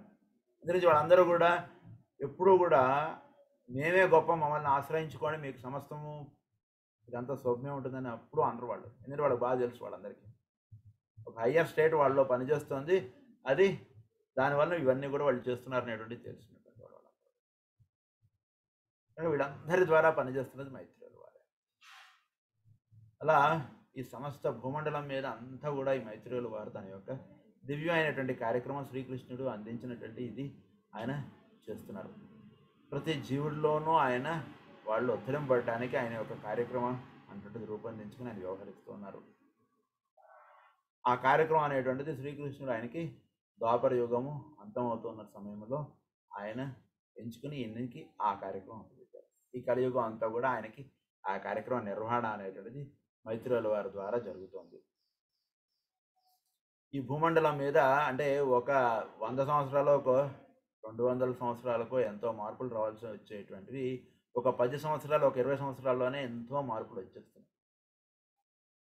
అలా ఊహించినంత స్పీడ్లో మార్పులు అనేటువంటివి ఏర్పడుతున్నాయి భూమి మీద. అంటే ఇన్ని మార్పులు ఈ విధంగా ఏర్పడుతున్నాయట అంటే చాలా అంటే మనం ఏదోగా మనం ఉండిపోతున్నాం. ఆ ఏదోగా ఉండిపోతున్నాను చూసారా, అది వాళ్ళ కార్యక్రమంలో ఒక భాగం. బాగా గుర్తుంచుకోండి. అంటే మనం ఒక పిల్లవాడు ఉన్నాడు అనుకో మన దగ్గర, వాడికి ఏవో కథలు అవి ఇవి చూపించుకుంటూ వాడికి భోజనం ఏది పెట్టాలో తల్లి పెట్టేస్తుంది. వాడు ముందు నేను అన్నం తిన్నావు అని చెప్పి ఏడుపు మొదలు పెడతాడు వాడు. సర్లే నువ్వు అన్నం తినద్దులే, నువ్వు ఊరినే నేను చెప్పే కథ విను అంటుంది. అలా చూపిస్తూ అలా అది తిప్పుతూ ఇటు తిప్పుతూ అబ్బో చంద్రుడు అంటుంది, ఇగో ఇది అంటుంది, ఏదో చూపిస్తుంటే ఏవో చేసేస్తుంటుంది. మొత్తం భోజనం అంతా పెట్టేస్తుంది. భోజనం అంతా పెట్టేసి ఖాళీ ప్లేట్ చూపిస్తే అప్పుడు నేను తినేసాను అంటాడు. ఆ విధంగా ఎలా అయితే ఒక తల్లి తన కుమారుడికి ఈ విధంగా చేస్తుంటుందో, అలా మైత్రేయుల వారు ఈ భూమి మీద ఉన్నటువంటి వాళ్ళందరికీ కూడా ఒక తన్మయత్వ స్థితి అంటది కలిగించేటప్పుడు వీళ్ళందరినీ కూడా ఆ విధంగా వాళ్ళకి ఏం జరుగుతుందో తెలియకుండా వాళ్ళకి ఆయన కార్యక్రమం అనేటువంటిది అలా చేసుకుంటూ వెళ్ళిపోతున్నారు. ప్రతి వాడికి కూడా ప్రేయర్ చేసేవాడితో సంబంధం లేదు, ప్రేయర్ చేయని వాడితో సంబంధం లేదు. వాడు భక్తుడు అవ్వచ్చు, భక్తుడు కాకపోవచ్చు, వాడు ఒక సాధకుడు అవ్వచ్చు, సాధకుడు కాకపోవచ్చు. ఎవడి లెవెల్లో వాడికి టీచింగ్స్ అనేటువంటి అలా విడిపోతున్నాయి మైత్రేయుల వారి నుంచి. భూమి మీద ఉన్నటువంటి ప్రతి వాడికి కూడా ఆయన నుంచి టీచింగ్స్ అలా వెళ్ళిపోతున్నాయి. అంతే వాడు గురువు పరమగురువు పరంపర అనుకునే వాడికి టీచింగ్స్ వెళ్తున్నాయి. పరమగురువులు ఉన్నారు లేరు అనేటువంటిది తెలుసుకునే అటువంటి దాంట్లో లేనటువంటి వాడికి టీచింగ్స్ వెళ్ళిపోతున్నాయి. అంటే ఎవడి లెవెల్ ఆఫ్ లివింగ్ బట్టి వాడికి ఆ టీచింగ్స్ వెళుతుంటాయి. ఒక టీచర్ గారు ఉన్నారు, ప్రిన్సిపాల్ గారు ఉన్నారు, ఫస్ట్ క్లాస్ పిల్లాడికి కావాల్సినటువంటి సిలబస్ అదంతా కూడా ఆ క్లాస్ టీచర్కి ఇవన్నీ మాట్లాడేయడం అదంతా వెళ్ళిపోతుంటుంది. అలాగే 10th క్లాస్ వాడికి అదే సిలబస్ పెడుతుందని కాదు. 10th క్లాస్ వాడికి ఇచ్చేటువంటి సిలబస్, వాడికి ఏర్పాటు చేసినటువంటి టీచర్స్ అవన్నీ వేరు. కానీ వీళ్ళందరూ కూడా ఒకే ఒక ప్రిన్సిపాల్ కింద వీళ్ళందరూ పనిచేస్తుంటారు. ఆ ప్రిన్సిపాల్ ఆ పైన డిఈఓ ఉంటారు, డిఈఓ యొక్క దీంట్లో ఈ ప్రిన్సిపాల్ గారు పనిచేస్తుంటారు. కనుక అది ఎలా అయితే ఉంటుందో అలా మైత్రేయుల వారు సమస్తము అందరి మీద కూడా ఆయన యొక్క విశేషమైనటువంటి దీని చేత వాళ్ళందరినీ కూడా ఒక తన్మయత్వ స్థితి కలిగించటకు వీళ్ళందరినీ కూడా ఆయన ఉద్ధరిస్తూ ఆయన అలా వెళుతున్నారు ఆయన కార్యక్రమం. అంటే మనకి ఒక 10 సంవత్సరాల క్రితం మనతోటి ఎవరైనా సరే భౌతికంగా లేకుండా మనం టీచింగ్స్ ఇవ్వచ్చు అని చెప్తే అది మనం కొంచెం నమ్మడానికి చాలా కష్టంగా ఉండేది. కానీ ఈ రోజున పరిస్థితులు మనం చూస్తే భౌతికంగా ఉండక్కర్లేదు మనం టీచింగ్స్ ఇవ్వాలంటే అంటే మనకి చాలా ఈజీగా అండర్స్టాండ్ అయిపోతుంది.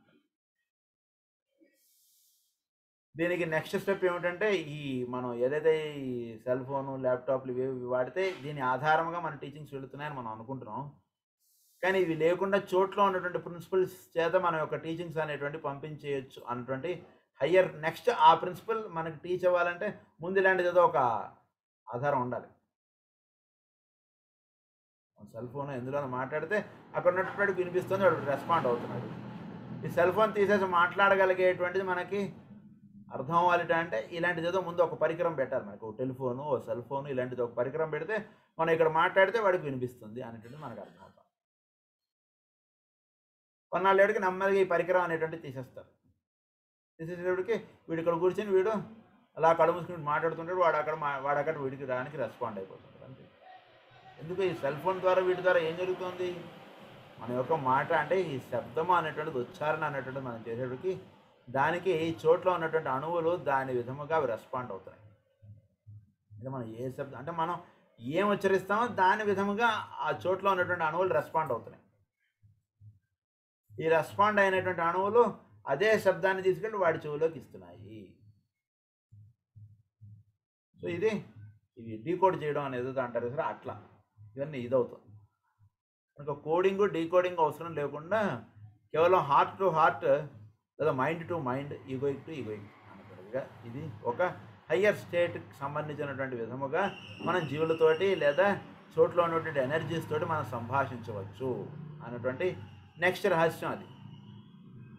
అంటే ఇప్పుడు కేవలం టెలిఫోన్లు వాడుతూనే ఉన్నటువంటి వాళ్ళకి నెక్స్ట్ ప్రిన్సిపల్ ఏంటంటే సెల్ ఫోన్ ద్వారా అంటే ఆ వైర్లు ఇలాంటివి ఏవి లేకుండా మనం మాట్లాడుకోవచ్చు అనేటువంటిది నెక్స్ట్ హయ్యర్ స్టేట్. ఈ సెల్ ఫోన్లు ఇవి కూడా లేకుండా మనం మాట్లాడుకోవచ్చు అనేటువంటిది నెక్స్ట్ హయ్యర్ స్టేట్ పరమ గురువుల దగ్గర ఉంది. ఏ అవసరం లేదు మాట్లాడాలంటే, టీచింగ్స్ ఇవ్వాలంటే అంతే. అలా వాళ్ళ యొక్క ఇది ఈ భూమి మీద వాళ్ళు అలా టీచింగ్స్ ఇస్తున్నారు. వాళ్ళు అలా వాళ్ళ యొక్క లాసు, వాళ్ళ యొక్క విధానములు ఇవన్నీ కూడా భూమి మీద ఉన్నటువంటి వాళ్ళందరికీ కూడా ఎక్కడైనా సరే ఒక 10 మంది కూర్చుని ఒకటి చదువుకుంటున్నారట అంటే వాళ్ళకి ఆ టీచింగ్స్ అన్నీ కూడా వాళ్ళు అక్కడి నుంచి అలా ఇస్తున్నారు. ఎవరు టీచ్ చేస్తున్నారో మనకు కావాలండి అంటే వాళ్ళు సైన్స్ టీచర్ అంటాం, కానీ అన్నపూర్ణ టీచర్ వచ్చి సైన్స్ చెప్పారు అన్నట్టు అన్నాం కదా మనం. అన్నపూర్ణ టీచర్ అవసరం లేదు మనకి, సైన్స్ టీచర్ అంతే, సోషల్ టీచర్ అని అంటాం మనం. సో వాళ్ళని ఆ సబ్జెక్ట్ మనకి ముఖ్యం, కానీ ఆవిడ ఎవరైతే ఏముంది మనకి అన్నపూర్ణ గారు అవ్వచ్చు, ఇంకొకటి శకుంతల గారు అవ్వచ్చు, ఎవరైనా అవ్వచ్చు. ఆవిడ మనకు మెయిన్గా మనకి ఇవ్వడినటువంటి సిలబస్ మనకు చక్కగా టీచ్ చేసి ఎక్స్ప్లెయిన్ చేయగలిగేటువంటి వాడు మనకు అవసరం ఈ భూమి మీద.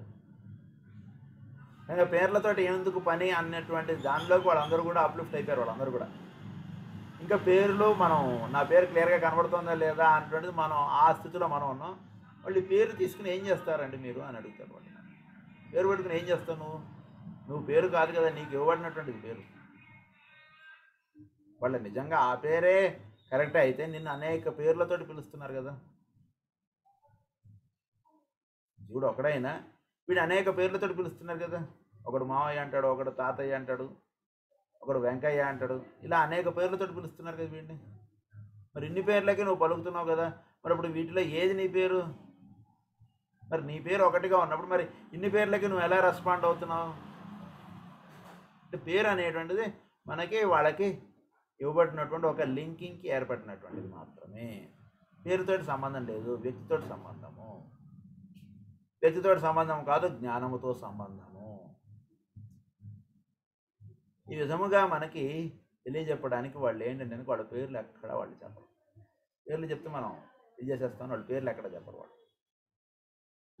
కనుక ఈ విధముగా మైత్రేయుల వారు ఆయన కింద ఒక శిష్య గణం ఈ భూమి మీద పనిచేస్తున్నారు. వీళ్ళు చేస్తున్నటువంటి పనులు కేవలం ఈ భూమండలమునకు సంబంధించినదే కాదు, సౌరమండలమునకు సంబంధించినది. అది హయ్యర్ ప్రిన్సిపల్. ఈ సౌరమండలం అంటే సూర్యుడు, ఈ గ్రహములు ఇవన్నీ కూడా అప్లిఫ్ట్ అవ్వడానికి కావాల్సినటువంటి ఏర్పాటు చేస్తున్నటువంటి కార్యక్రమం పరమ గురువులు చేస్తున్నారు. మనకి ఈ భూమి మీద ఉన్నటువంటి వాళ్ళకి సంబంధించినదే వాళ్ళు చేస్తున్నారని అనుకోకూడదు. అందరూ కూడా ఒక డివైన్ ఎనర్జీ ఫోర్సెస్. అయితే ప్రధానంగా ఈ భూమి మీద వాళ్ళు వాళ్ళు పనిచేస్తున్నారు. మిగిలిన గ్రహములకు సంబంధించినటువంటి కార్యక్రమం అంతా కూడా వాళ్ళు ఈ భూమి మీదే ఉండి చేస్తున్నారు. మనం అక్కడ పనిచేయాలంటే వెళ్ళి అక్కడ ఉండక్కర్లేదు అన్నటువంటిది ఒక హయ్యర్ లా వాళ్ళకి తెలుసు. ఢిల్లీ వెళ్ళే మనం పని చేసుకోకర్లేదు, ఇక్కడ ఉన్నా కూడా ఢిల్లీలో ఉండేటువంటి పని మనం చేసుకోవచ్చు అనేటువంటిది రాష్ట్రం ఇప్పుడు తెలిసింది. 2020, 2021లో మనకు తెలిసింది. అదే ఆఫీస్కి వెళ్ళి మాత్రమే పని చేయాలి అనేటువంటి రాష్ట్రం తెలుసు. ఇప్పుడు ఆఫీస్కి వెళ్ళకపోయినా పని చేసుకోవచ్చు అనేటువంటి రాష్ట్రం పూర్తిగా భూమి మీద ఉన్నటువంటి ప్రతి వాడికి తెలిసిపోయింది ఈ రాష్ట్రం. అలా వాళ్ళందరూ కూడా ఈ పరమ గురువులు వీళ్ళందరూ కూడా శ్రీకృష్ణుడి ద్వారా ఏర్పడినటువంటి మైత్రేయుల వారి ద్వారా వీళ్ళందరూ కూడా ఈ భూమి మీద పనిచేస్తున్నారు. ఈ భూమి మీద పనిచేస్తూ వీళ్ళందరూ కూడా ఈ సమస్త మానవ జాతి మాత్రమే కాకుండా మానవ జాతి కిందగా ఉన్నటువంటి జంతు జాతి, జంతువులు, దాని కింద ఇంకా వృక్ష జాతులు, ప్లాంట్ కింగ్డమ్, ఇంకా అణువులు, ఇవన్నీ కూడా అప్లిఫ్ట్ అయిపోతున్నాయి. ఎలా అప్లిఫ్ట్ అవుతున్నాయి, ఏంటి అవుతున్నాయి, దేని చేత ఒక ప్లాంట్ యానిమల్ అవుతుంది, ఒక యానిమల్లో హ్యూమన్ బీయింగ్ అవుతున్నాడు, ఒక హ్యూమన్ బీయింగ్ దేవాకి వెళుతున్నాడు అనేటువంటిది అంటే కేవలం మనము మన చుట్టూతో ఉండేటువంటి 10 మందిని మాత్రమే మనం దృష్టిలో ఉంచుకుని వీడు అవ్వయ్యాడు, వీడు అవ్వలేదని ఇలా ఏదో అనుకుంటూ మనం వాడికన్నా బెటర్గా ఉన్నాం అని మనం అనుకుంటూ ఇలా ఏదో జీవించేస్తున్నాం మనం. ఒక స్కూల్లో పిల్లాడు ఉన్నాడు అనుకోండి, వాడి చుట్టూతో ఒక 20 మంది పిల్లలు ఉంటారు ఆ క్లాస్లో. ఆ 20 మందిలోనూ వాడు నేను ఫస్ట్ వస్తానని చెప్పుకుని నేను చాలా బాగా ఇది అని అనుకుంటే సరిపోదు కదా. ఆ స్కూల్లో మా క్లాస్లో అందరికన్నా నేనే బాగా చదువుకుంటున్నానని అనుకుంటే సరిపోదు. వాడు రేపొద్దున వాడు ఆల్ ఇండియా లెవెల్లో వాడు ఎంట్రన్స్ ఎగ్జామ్స్ రాస్తాడు, ఆల్ వరల్డ్ లెవెల్లో వాడు ఎగ్జామ్స్ రాస్తాడు. వాటిలో వీడు స్టాండ్ అవ్వాలి. వాటిలో వీడు స్టాండ్ అవ్వాలంటే కేవలం ఆ 20 మందిని దృష్టిలో పెట్టుకుని వాళ్ళందరికీ 10 మార్కులు వస్తున్నాయి, నాకు 12 మార్కులు వచ్చాయి కదా, నేను బెటర్, నేను చాలా అని అనుకుంటే సరిపోదు. అయిపోయిన తర్వాత నెక్స్ట్ ఆ లెవెల్లో మన ఎగ్జామ్స్ రాసేది పని ఉంది. వాళ్ళు ఎలా అయితే తెలుసుకుని ఉండాలో అలా ఈ భూమి మీద ఉన్నటువంటి జీవులు అందరూ కూడా కేవలం మన చుట్టూతో వీళ్ళు ఉన్నారు, వీళ్ళకన్నా నేను కొంచెం బెటర్గా రోజు నేను ప్రేయర్ చేసుకుంటున్నాను, నేను పూజ చేసుకుంటున్నాను అంటుండేది వీడు అనుకుంటే అంతే. ప్రతివాడికి ఏంటంటే వాళ్ళకన్నా నేను చాలా బెటర్గా ఉన్నాను నా చుట్టూతో ఉండేటువంటి వాళ్ళకన్నా అనేటువంటిది ఒక ఇది అనిపిస్తుంది. కానీ when it is opened in terms of the whole world where he stands, అంతే సింపుల్. సో అందు గురించి మనం తెలుసుకోవాల్సింది ఏంటంటే పరమ గురువులు అనేటువంటి వాళ్ళు ఈ భూమి మీద మైత్రేయుల వారి యొక్క దీంట్లో వీళ్ళందరూ కూడా పనిచేస్తున్నారు.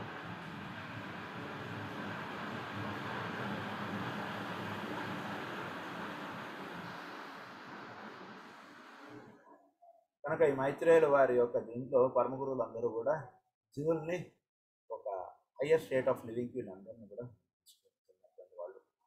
వాళ్ళ యొక్క కార్యక్రమం ఏం చేస్తున్నారు, ఎలా చేస్తున్నారు అనేటువంటిది ఏమీ తెలియదు, అలా చేసుకుంటుంది. అదైతే మనం జీవులు బస్సు ఎక్కి ట్రైన్లు ఎక్కి నిద్రపోతుంటే వాడు పొద్దునాడు వాడు గమ్యం చేరిపోతున్నాడు. అలాగే ఈ భూమి మీద పుట్టినటువంటి వాడిలో ఎంత మార్పు రావాలో ఏం చేయాలో అవన్నీ వాళ్ళు చేసుకుంటూ వెళ్ళిపోతున్నారు. అలాగా సార్ నేను ఏ రోజు ఎవరికి ఏమీ కష్టం ఇవ్వలేదు, అయినా నా జీవితంలో ఎందుకు కష్టములు వచ్చాయి, వీటికి ఎవడో కూడా మనకు ఆన్సర్లు చెప్పడు. మనం ప్రశ్నించుకుని మనం ఏదో అనుకుని మనం ఊరుకోవాల్సింది అంతే. ఎందుకంటే వాళ్ళ యొక్క కార్యక్రమం వేరుగా ఉంది, ఆ కార్యక్రమం మనకి చెప్పినా మనకు అర్థం అవ్వదు. అయితే తల్లి పిల్లాడిని తీసుకుని అలా వెళ్ళిపోతూ ఉంటుంది చూసారా, ఎక్కడికి తీసుకెళ్ళాలి అక్కడికి అలా చంకన వేసుకుని అలా తీసుకెళ్ళిపోతుంది, తండ్రి దగ్గరకు అలా తీసుకెళ్ళిపోతుంది. కనుక అలా ఉంటూ ఉన్నటువంటి సమయంలో వాడికి ఏం అర్థం కాదు. వాడికి అదే ఇంట్లో బయలుదేరేప్పుడు అదే తల్లి ఒడిలో ఉన్నాడు, నిద్ర లేచేవాడికి వాడు వేరే ఊరు వెళ్ళిపోయాడు, అమ్మమ్మ ఇంటికో నాన్నమ్మ ఇంటికో వెళ్ళిపోయాడు వాడు.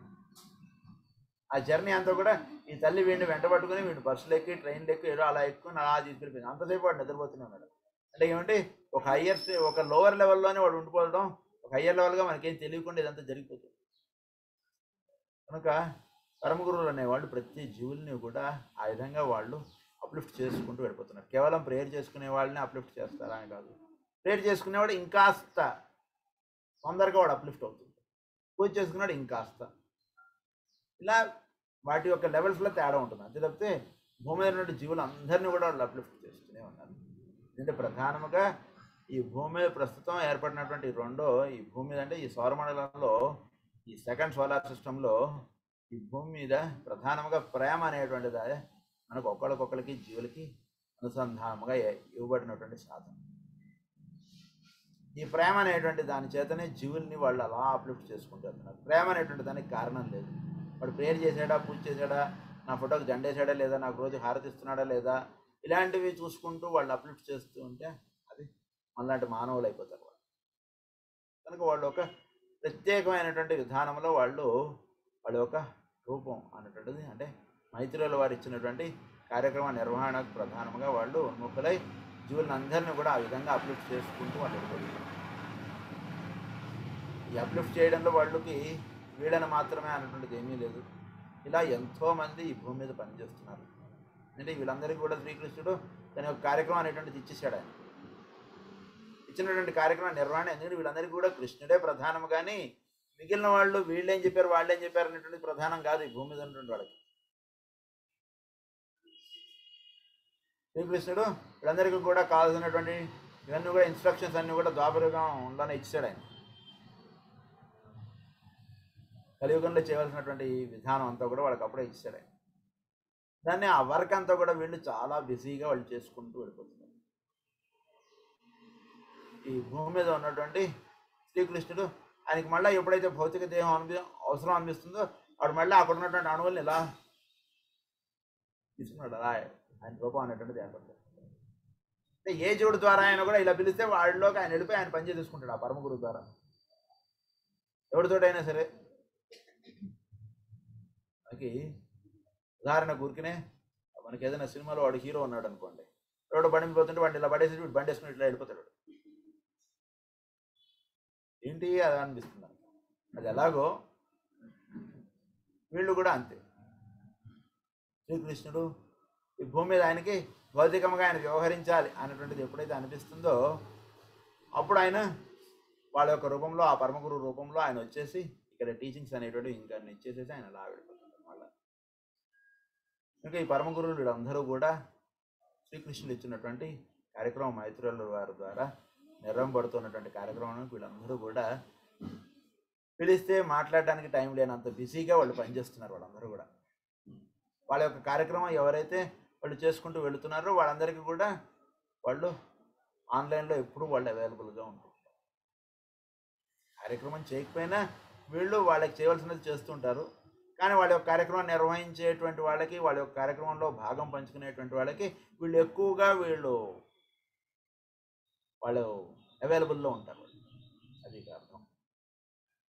బాగా చదువుకునేటువంటి పిల్లాడికి ప్రిన్సిపాల్ గారి యొక్క రూల్స్, వాళ్ళ యొక్క అపాయింట్మెంట్స్ తోటి సంబంధం లేదు. వాడు ఎప్పుడు కావాలంటే అప్పుడు వాడు ప్రిన్సిపాల్ గారిని వెళ్ళి కలిసవచ్చు. ఎందుకంటే వాడు ర్యాంక్ 1 స్టూడెంట్, వాడికి ఎప్పుడు ఏం కష్టం వచ్చినా, ఎందుకంటే వాడు ఇవాళ అడగాలని అనుకున్నటువంటిది ఇంకో 4 రోజులు లేట్ అయిపోయింది అనుకోండి, అందువల్ల చాలా లాస్, వాడు మొత్తం ఇన్స్టిట్యూషన్కే చాలా లాస్. అందునుంచి అలాంటి వాళ్ళకి ప్రిన్సిపాల్ గారు ఎప్పుడు వెంటనే నీకు ఎప్పుడు అవసరమైనా సరే నువ్వు వచ్చేసే నా ఛాంబర్లోకి అని చెప్పేస్తారు. వాడు నీకు పర్మిషన్స్ అవసరం లేదు, అపాయింట్మెంట్స్ అవసరం లేదని చెప్తారు. అలాగే ఈ పరమ గురువులు వాళ్ళు నిర్వహిస్తున్నటువంటి కార్యక్రమము ఎవరెవరైతే ఈ భూమి మీద చేస్తుంటారో వాళ్ళకి ఎప్పుడు వాళ్ళు అలా లింకప్ అయి ఉంటుంటారు. వాళ్ళు ఏది వచ్చినా సరే వాళ్ళు వెంటనే ఏంటి నీకు ఏంటి ప్రాబ్లం, సరే ఓకే నేను చూసుకుంటాను, నువ్వు నా పని చేస్తుండవు అంతే, నువ్వు you take care of my work, I will take care of your troubles అంతే. అదే మనకి మేడం హెచ్పి బ్లెవెట్స్కీ గారు మనకి చెప్పినటువంటి ఇది ఆవిడ జీవితంలో జరిగినటువంటిది అంతా అదే. అంటే ఒక జీవితం మనకి ఉదాహరణగా వాళ్ళు చూపించి వదిలేసేవాళ్ళు. నేను వాళ్ళందరి ద్వారా పనిచేస్తున్నది వాళ్ళే కనుక వాళ్ళ యొక్క కార్యక్రమం అనేటువంటి చేసుకుంటూ వెళ్ళిపోతున్నటువంటి వాళ్ళకి వాళ్ళు పరమ గురువులు వాళ్ళు వెనకాతల ఉండి వాళ్ళు ఎప్పుడు కూడా వాళ్ళకి కావాల్సినటువంటి రక్షణ, శిక్షణ అన్నీ కూడా వాళ్ళు చూసుకుంటూ ఉంటారు. అంటే వాళ్ళందరూ కూడా వాళ్ళ వెనకాతలు ఉన్నటువంటిది కృష్ణుడు వీళ్ళందరి ద్వారా పనిచేస్తున్నారు కనుక వాళ్ళందరికీ కృష్ణుడు ఇది. కాబట్టి వీళ్ళందరూ కూడా వాళ్ళ కింద పనిచేస్తున్నటువంటి వాళ్ళకు వీళ్ళందరూ కూడా ఆ విధంగా వీళ్ళు ఎప్పుడూ ఉంటుంటారు. ఏ కష్టం వచ్చినా సరే ముందు వాళ్ళు చూసుకుంటారు. మనం చూసుకుని మనం సార్ నాకు కష్టం వచ్చింది మనం అడగక్కర్లేదు. అయ్యర్ ఇదేంటంటే they will take care of it. మరి మన దాకా వచ్చింది, మనకు ఆ ట్రబుల్ వచ్చింది కదండి అంటే వాళ్ళు already they are addressing our troubles. We need not think of it at all. అది we need not even think of it. వాళ్ళ యొక్క కార్యక్రమం చేసుకుంటూ వెళుతున్నటువంటి వాళ్ళు వాళ్ళకి ఏర్పడినటువంటి సమస్యల గురించి వాళ్ళు ఆలోచించిన అవసరం లేదు. గురువుల యొక్క కార్యక్రమం చేసుకుంటూ వెళుతున్నప్పుడు మన ప్రాబ్లమ్స్ గురించి మనం ఆలోచించుకోవాల్సినటువంటి అవసరం లేదు. మన ప్రాబ్లమ్స్ వాళ్ళు చూసుకుంటారు. వాళ్ళు ఇవ్వబడినటువంటి కార్యక్రమం మనం చూసుకుంటూ వెళుతుంటాం, మనం చేస్తూ వెళ్ళాలి. అది ఇక్కడ ఇవ్వబడినటువంటి కర్తవ్య రహస్యం ఇది. కనుక ఆ విధంగా చేసుకుంటూ వెళుతున్నటువంటి వాళ్ళకి వాళ్ళ యొక్క కార్యక్రమం అలా వెళుతుంటాయి. వాళ్ళు ఒక పని చేస్తుంటే ఇంకో పని ఇస్తారు, ఇంకో పని చేస్తుంటే ఇంకో పని ఇస్తారు. చేస్తున్నటువంటి పని మనం చక్కగా చేస్తున్నామా లేదా అటువంటి దానికి చిహ్నం ఏంటంటే, వాళ్ళకి మెచ్చేటువంటి విధంగా చేస్తున్నామా లేదా అనేటువంటి దానికి చిహ్నం ఏంటంటే వాళ్ళు ఒక పనితో పాటు ఇంకొక పని యాడ్ చేస్తుంటారు మనకి. అప్పుడు మనం సరిగ్గా చేస్తుంటే, లేదా మనం సరిగ్గా చేయకపోతూ ఉంటే మనం చేస్తున్నటువంటి పని ఒకటి తర్వాత ఒకటి అలా జారిపోతూ ఉంటుంది. ఎవరు రావట్లేదని చెప్పి కార్యక్రమం ఎత్తేసుకుంటూ ఉండడం అన్నట్టుగా మనకు కనబడుతుంటుంది. ఏంటంటే వాళ్ళు అక్కడ మెచ్చుకోవట్లేదు, నువ్వు చేస్తున్నటువంటి కార్యక్రమం బాగా చేయట్లేదు, వాళ్ళకి నచ్చట్లేదు మనం చేస్తున్నటువంటి. నచ్చకపోతుంటే వాళ్ళు ఎంత మంచి కార్యక్రమం మనం అనిపించినా వాళ్ళు చేయనివ్వరు. వాళ్ళకి నచ్చేట్టుగా మనం చేయాలి కార్యక్రమం, వాళ్ళకి నచ్చేట్టుగా మనం చేస్తుండాలి ఏదైనా సరే. అప్పుడు ఒక పని తర్వాత ఇంకో పని పరమ గురువులు అప్పచెప్తుంటారు. నచ్చకపోతుంటే చెప్పిన పనే వాళ్ళు తీసేసుకుంటారు కదా వెనక్కి. కొన్నాళ్ళు నువ్వు జస్ట్ హోల్డ్ అంతే, అలా హోల్డ్లో పెట్టేస్తారు. మనం హోల్డ్లో పెట్టేసి అలా ఉంచేస్తుంటారు. కనుక వాళ్ళు మెచ్చేటువంటి విధముగా మనకి ఇవ్వబడినటువంటి కార్యక్రమం మనం చేయాలి. అంటే చాలా శ్రద్ధగా చేయాలి, చాలా భక్తిగా చేయాలి. కనుక ఆ విధముగా చేస్తూ ఉంటేనే వాళ్ళ కార్యక్రమం ఉంచుతారు. వాళ్ళు లేకపోతే వాళ్ళ పని వాళ్ళు చేసుకోగలరు. మనం అవసరం మీరు హెల్ప్ చేస్తారా మీరు హెల్ప్ చేస్తారా అని వాళ్ళు ఎప్పుడు అడగరు ఎవరిని.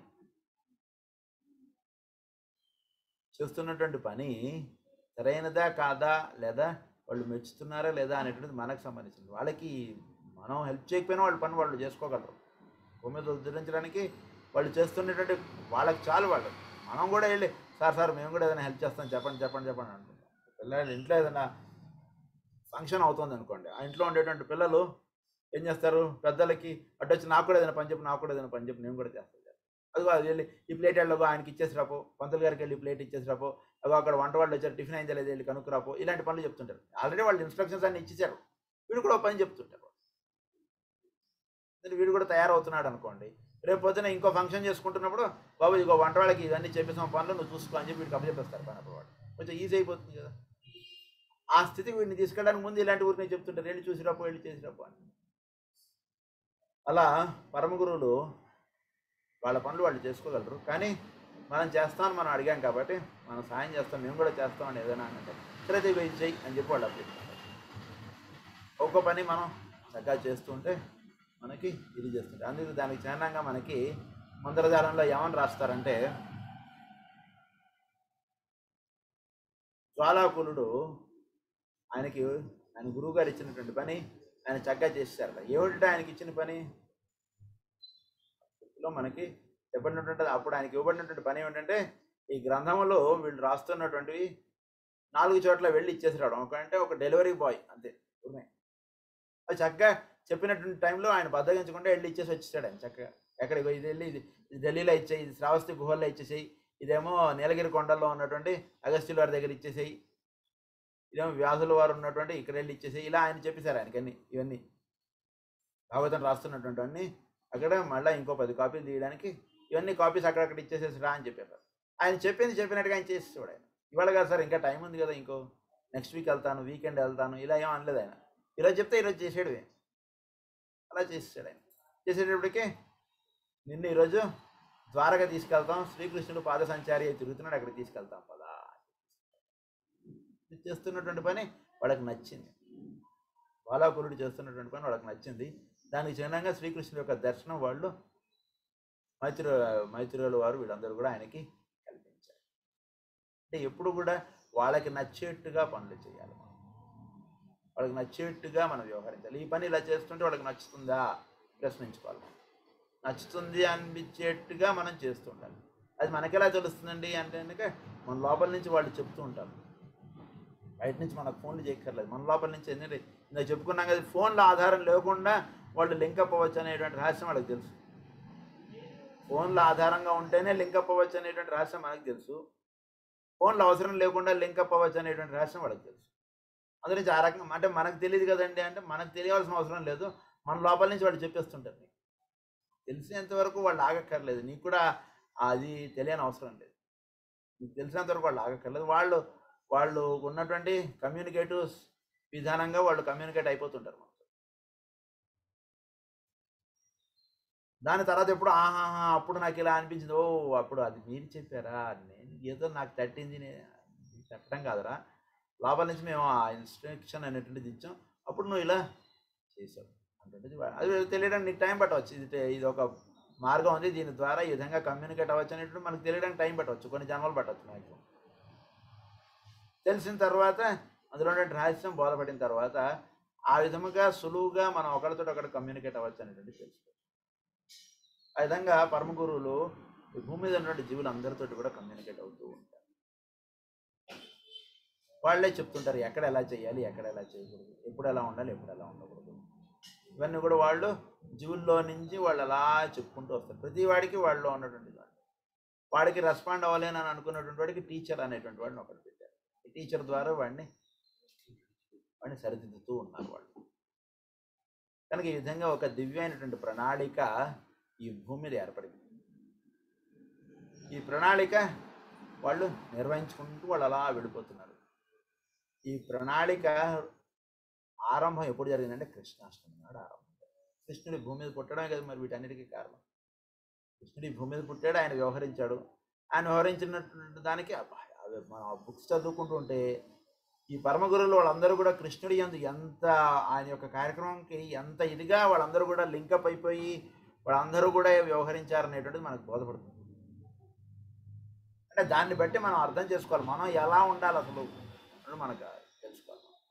అందరూ కూడా ఎంతో శ్రీకృష్ణుడి యొక్క దర్శనం ఎప్పుడో ఒకసారి జరిగేది వీళ్ళకి. అది ఇచ్చినటువంటి కార్యక్రమమే ప్రధానంగా వాళ్ళు చేసుకుంటూ వెళ్ళిపోతుంటారు. కనుక ఈ కార్యక్రమం శ్రీకృష్ణుడు వాళ్ళందరికీ కూడా ఇచ్చారు. వాళ్ళందరూ కూడా ఈ కార్యక్రమం మాకు ఇచ్చారనేటువంటిది వాళ్ళు చేసుకుంటూ వెళ్తున్నారు. భూమి మీద. ఇంకా చేసుకుంటూ వెళుతున్నటువంటి కార్యక్రమము నాకు బీజం ఈ భూమి మీద ఎప్పుడు పడిందంటే ద్వాపర యుగంలో శ్రీకృష్ణుడు ఈ భూమి మీద పుట్టడంతో ఆ బీజం అంటే ఆ టైప్ ఆఫ్ వర్క్ అంటే ఈరోజు స్టార్ట్ అయింది.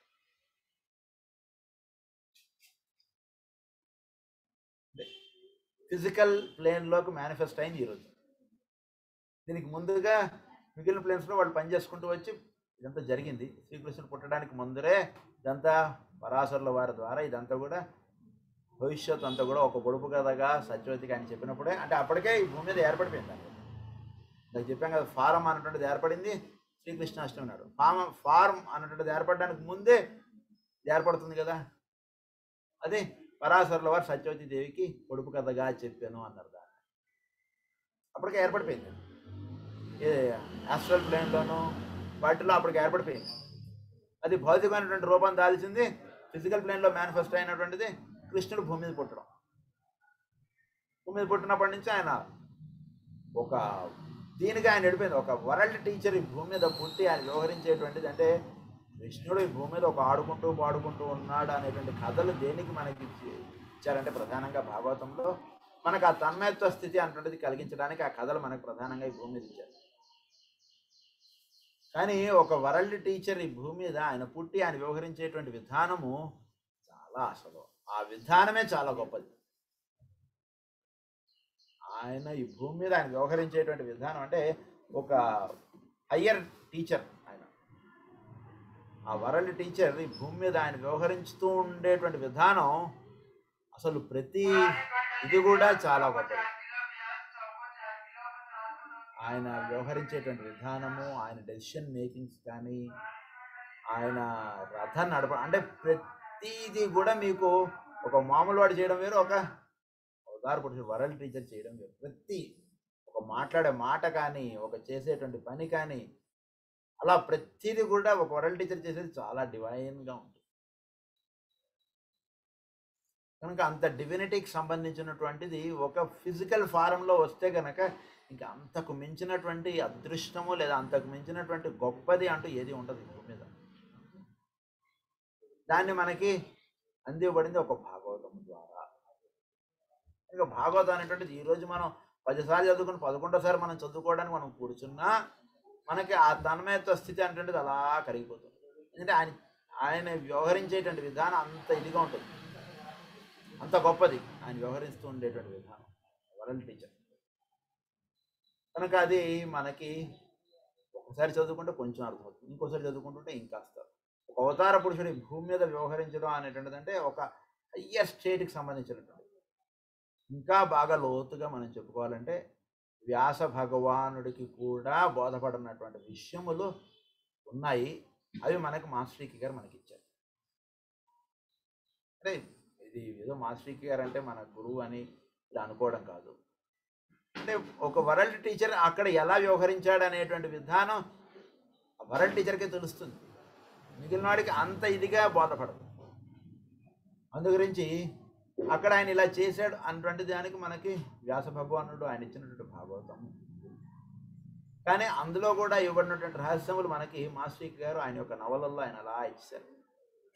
అంటే ఒక వరల్డ్ అది ఎలా తెలిసింది మరి మాస్టరీకి గారికి? మాస్టరీకి గారు అప్పుడు లేరు కదా. అంటే ఈ ఒక్క పాయింట్ మనం చెప్పుకొని మనం క్లోజ్ చేసుకున్నాం. ఈ భూమి మీద ఏది జరిగినా అవన్నీ కూడా వాటి యొక్క రికార్డ్స్ అంటారు, ఆకాశిక్ రికార్డ్స్ అని చెప్పి మనకి చోల్కుల్ గారు చెప్తారు. ఈ ఆకాశిక్ రికార్డ్స్ అనేటువంటి ఇవన్నీ కూడా పైన ఇవన్నీ కూడా రికార్డ్స్గా ఉంటాయి. అంటే మనకి ఒక గవర్నమెంట్ ఆఫీసుల్లో ఎలా అయితే కనుక రికార్డ్ అంతా ఒక రూమ్ లాగా ఎలా అయితే అందులో పాతవన్నీ కూడా అందులో స్టోర్ చేసి ఉంచుతారో అలా ఈ భూమి మీద జరిగినటువంటి విధానములు అన్నీ కూడా ఈ ఆకాశిక్ రికార్డ్స్లో ఇవన్నీ స్టోర్ అయి ఉంటాయి. ఆ ఆకాశిక్ రికార్డ్స్ తోటి లింకప్ అయినప్పుడు ఆ జరిగినటువంటి సినిమా అంతా కూడా మనకి వచ్చేస్తుంది. అందులో మిస్సింగ్ లింక్స్ ఏవేవైతే ఉన్నాయో అవన్నీ మాస్టరీకి గారు అవన్నీ కూడా మనకి పుస్తకాలుగా అవన్నీ ఇస్తారు. కనుక ఈ ఆకాశిక్ రికార్డ్స్ చదవడం అవి చేయగలగడం అనేటువంటిది అది కొంచెం హయ్యర్ సైన్స్. అది అది చేయొచ్చు. దానికి సాధన ఏదైనా సరే ఐఏఎస్ పాస్ అవ్వచ్చు అటువంటిది ఎలా అయితే అంటే చేయొచ్చు, ఎవడైనా ఐఏఎస్ చేయొచ్చు. కానీ ఒక 1,00,000 మందికి ఒకడే చేయగలడు. అది ఎలా అయితే ఉంటుందో అలా ఈ ఆకాశిక్ రికార్డ్స్ అన్నటువంటిది మనకి బోధపడటం అనేటువంటిది మాస్టర్కి గారు అది ఆయన బోధపడి దానికి విధముగా ఆయన వ్యవహరించారు. అందుకని అది ఆయనకి తెలుసుకున్నారు ఆయన, అది మనకి అందించడం అనేటువంటిది ఆయన యొక్క గ్రంథములుగా మనకి ఇచ్చారన్నమాట. అది చాలా అద్భుతమైనటువంటి గ్రంథములు. మనకి ఎప్పుడైనా సరే ఏదైనా కష్టం అనిపిస్తున్నా, ఏదైనా బాధ అనిపిస్తున్నా, ఒకసారి 4 బుక్స్లో ఏ బుక్ మీ దగ్గర ఉంటే అది ఎలా తీసుకుని చదవండి. డెఫినెట్గా ఆ కాసేపు మీరు ఆ బాధ నుంచి మర్చిపోతారు. ఆ పుస్తకం మూసేసిన దానికి ముందు వేరు, మీరు ఆ పుస్తకం చదివిన తర్వాత మీరు వేరు. జస్ట్ ఆ 10 నిమిషాలు మీరు ఒక చాప్టర్ మీరు అందులో చదువుకున్న ఈ 4 బుక్స్లోవి చదువుకోవడానికి ముందు మీరు వేరు, చదువుకున్న తర్వాత మీరు వేరు. దాన్నే మనకి మంత్రజాలంలో ప్రతీచి ఉంటుంది. ఈ మునుపటి నేను ఈ నేను కాదేమో, ఈ నేను మునుపటి నేను కాదేమో అంటున్నాను. డెఫినెట్గా కాదు, అది ఆవిడకి తెలిసిపోతుంది, అది మనకే తెలిసిపోతుంది అనమాట. అందుగురించి ఆవిడే అంటుంది, చిత్రభాను అన్నాడు అక్కడ కథలో, నువ్వు ఈ వేరు ఇప్పుడు వేరు నువ్వు అని ఆయన అన్నాడు, ఆవిడే అంటుంది ఈ నేను మునుపటి నేను కాదేమో అని ఆవిడ. కనుక ఈ విధంగా మనకి చాలా పరమ పవిత్రమైనటువంటి పుణ్యదినం మనకి శ్రీకృష్ణుడు భూమి మీద జన్మించినటువంటి పుణ్యదినం. ఎవరు ఎంతగా తెలుసుకుని వాళ్ళు అంతగా ఆరాధించుకుంటుంటే అంత గొప్పదిగా ఈ దినం ఆవింపడం ముందుకుంటారు. కనుక ఆ విధంగా మనం ఈరోజు అంతా కూడా చక్కగా కృష్ణుడి యొక్క స్మరణలో మనం గడుపుకోవడం అనేటువంటిది మనం చేసుకోవాలి మనందరం కూడా. కనుక అప్పుడు ఈ వెలుగు ఈ సంవత్సరం అంతా మనకు అలా దర్శనం అవుతుంది. ఈరోజు ఎంతగా చేసుకుంటుంటే మిగిలిన రోజుల్లో కూడా కృష్ణుడి యొక్క వెలుగు మనకు అలా ఇది వ్యాపిస్తుంది. కనుక ఆ విధంగా మనం ఈరోజు తర్వాత సాయంత్రం కూడా ఈరోజు కార్యక్రమం అనేది చేసుకుందాం చక్కగా. సాయంత్రం కూడా చిన్నారుల చేత ఎన్నో కార్యక్రమాలు మనం ఈరోజు పెట్టుకున్నాం, అవన్నీ కూడా మనం చక్కగా ఆస్వాదిద్దాం. ఇప్పుడు మనం శ్రీకృష్ణుడి యొక్క షోడశోపచార పూజ మరియు హోమం అనేటువంటిది మనం చేసుకుందాం. ఒక 10 నిమిషాల్లో ఆ కార్యక్రమం మొదలు పెట్టుకుందాం.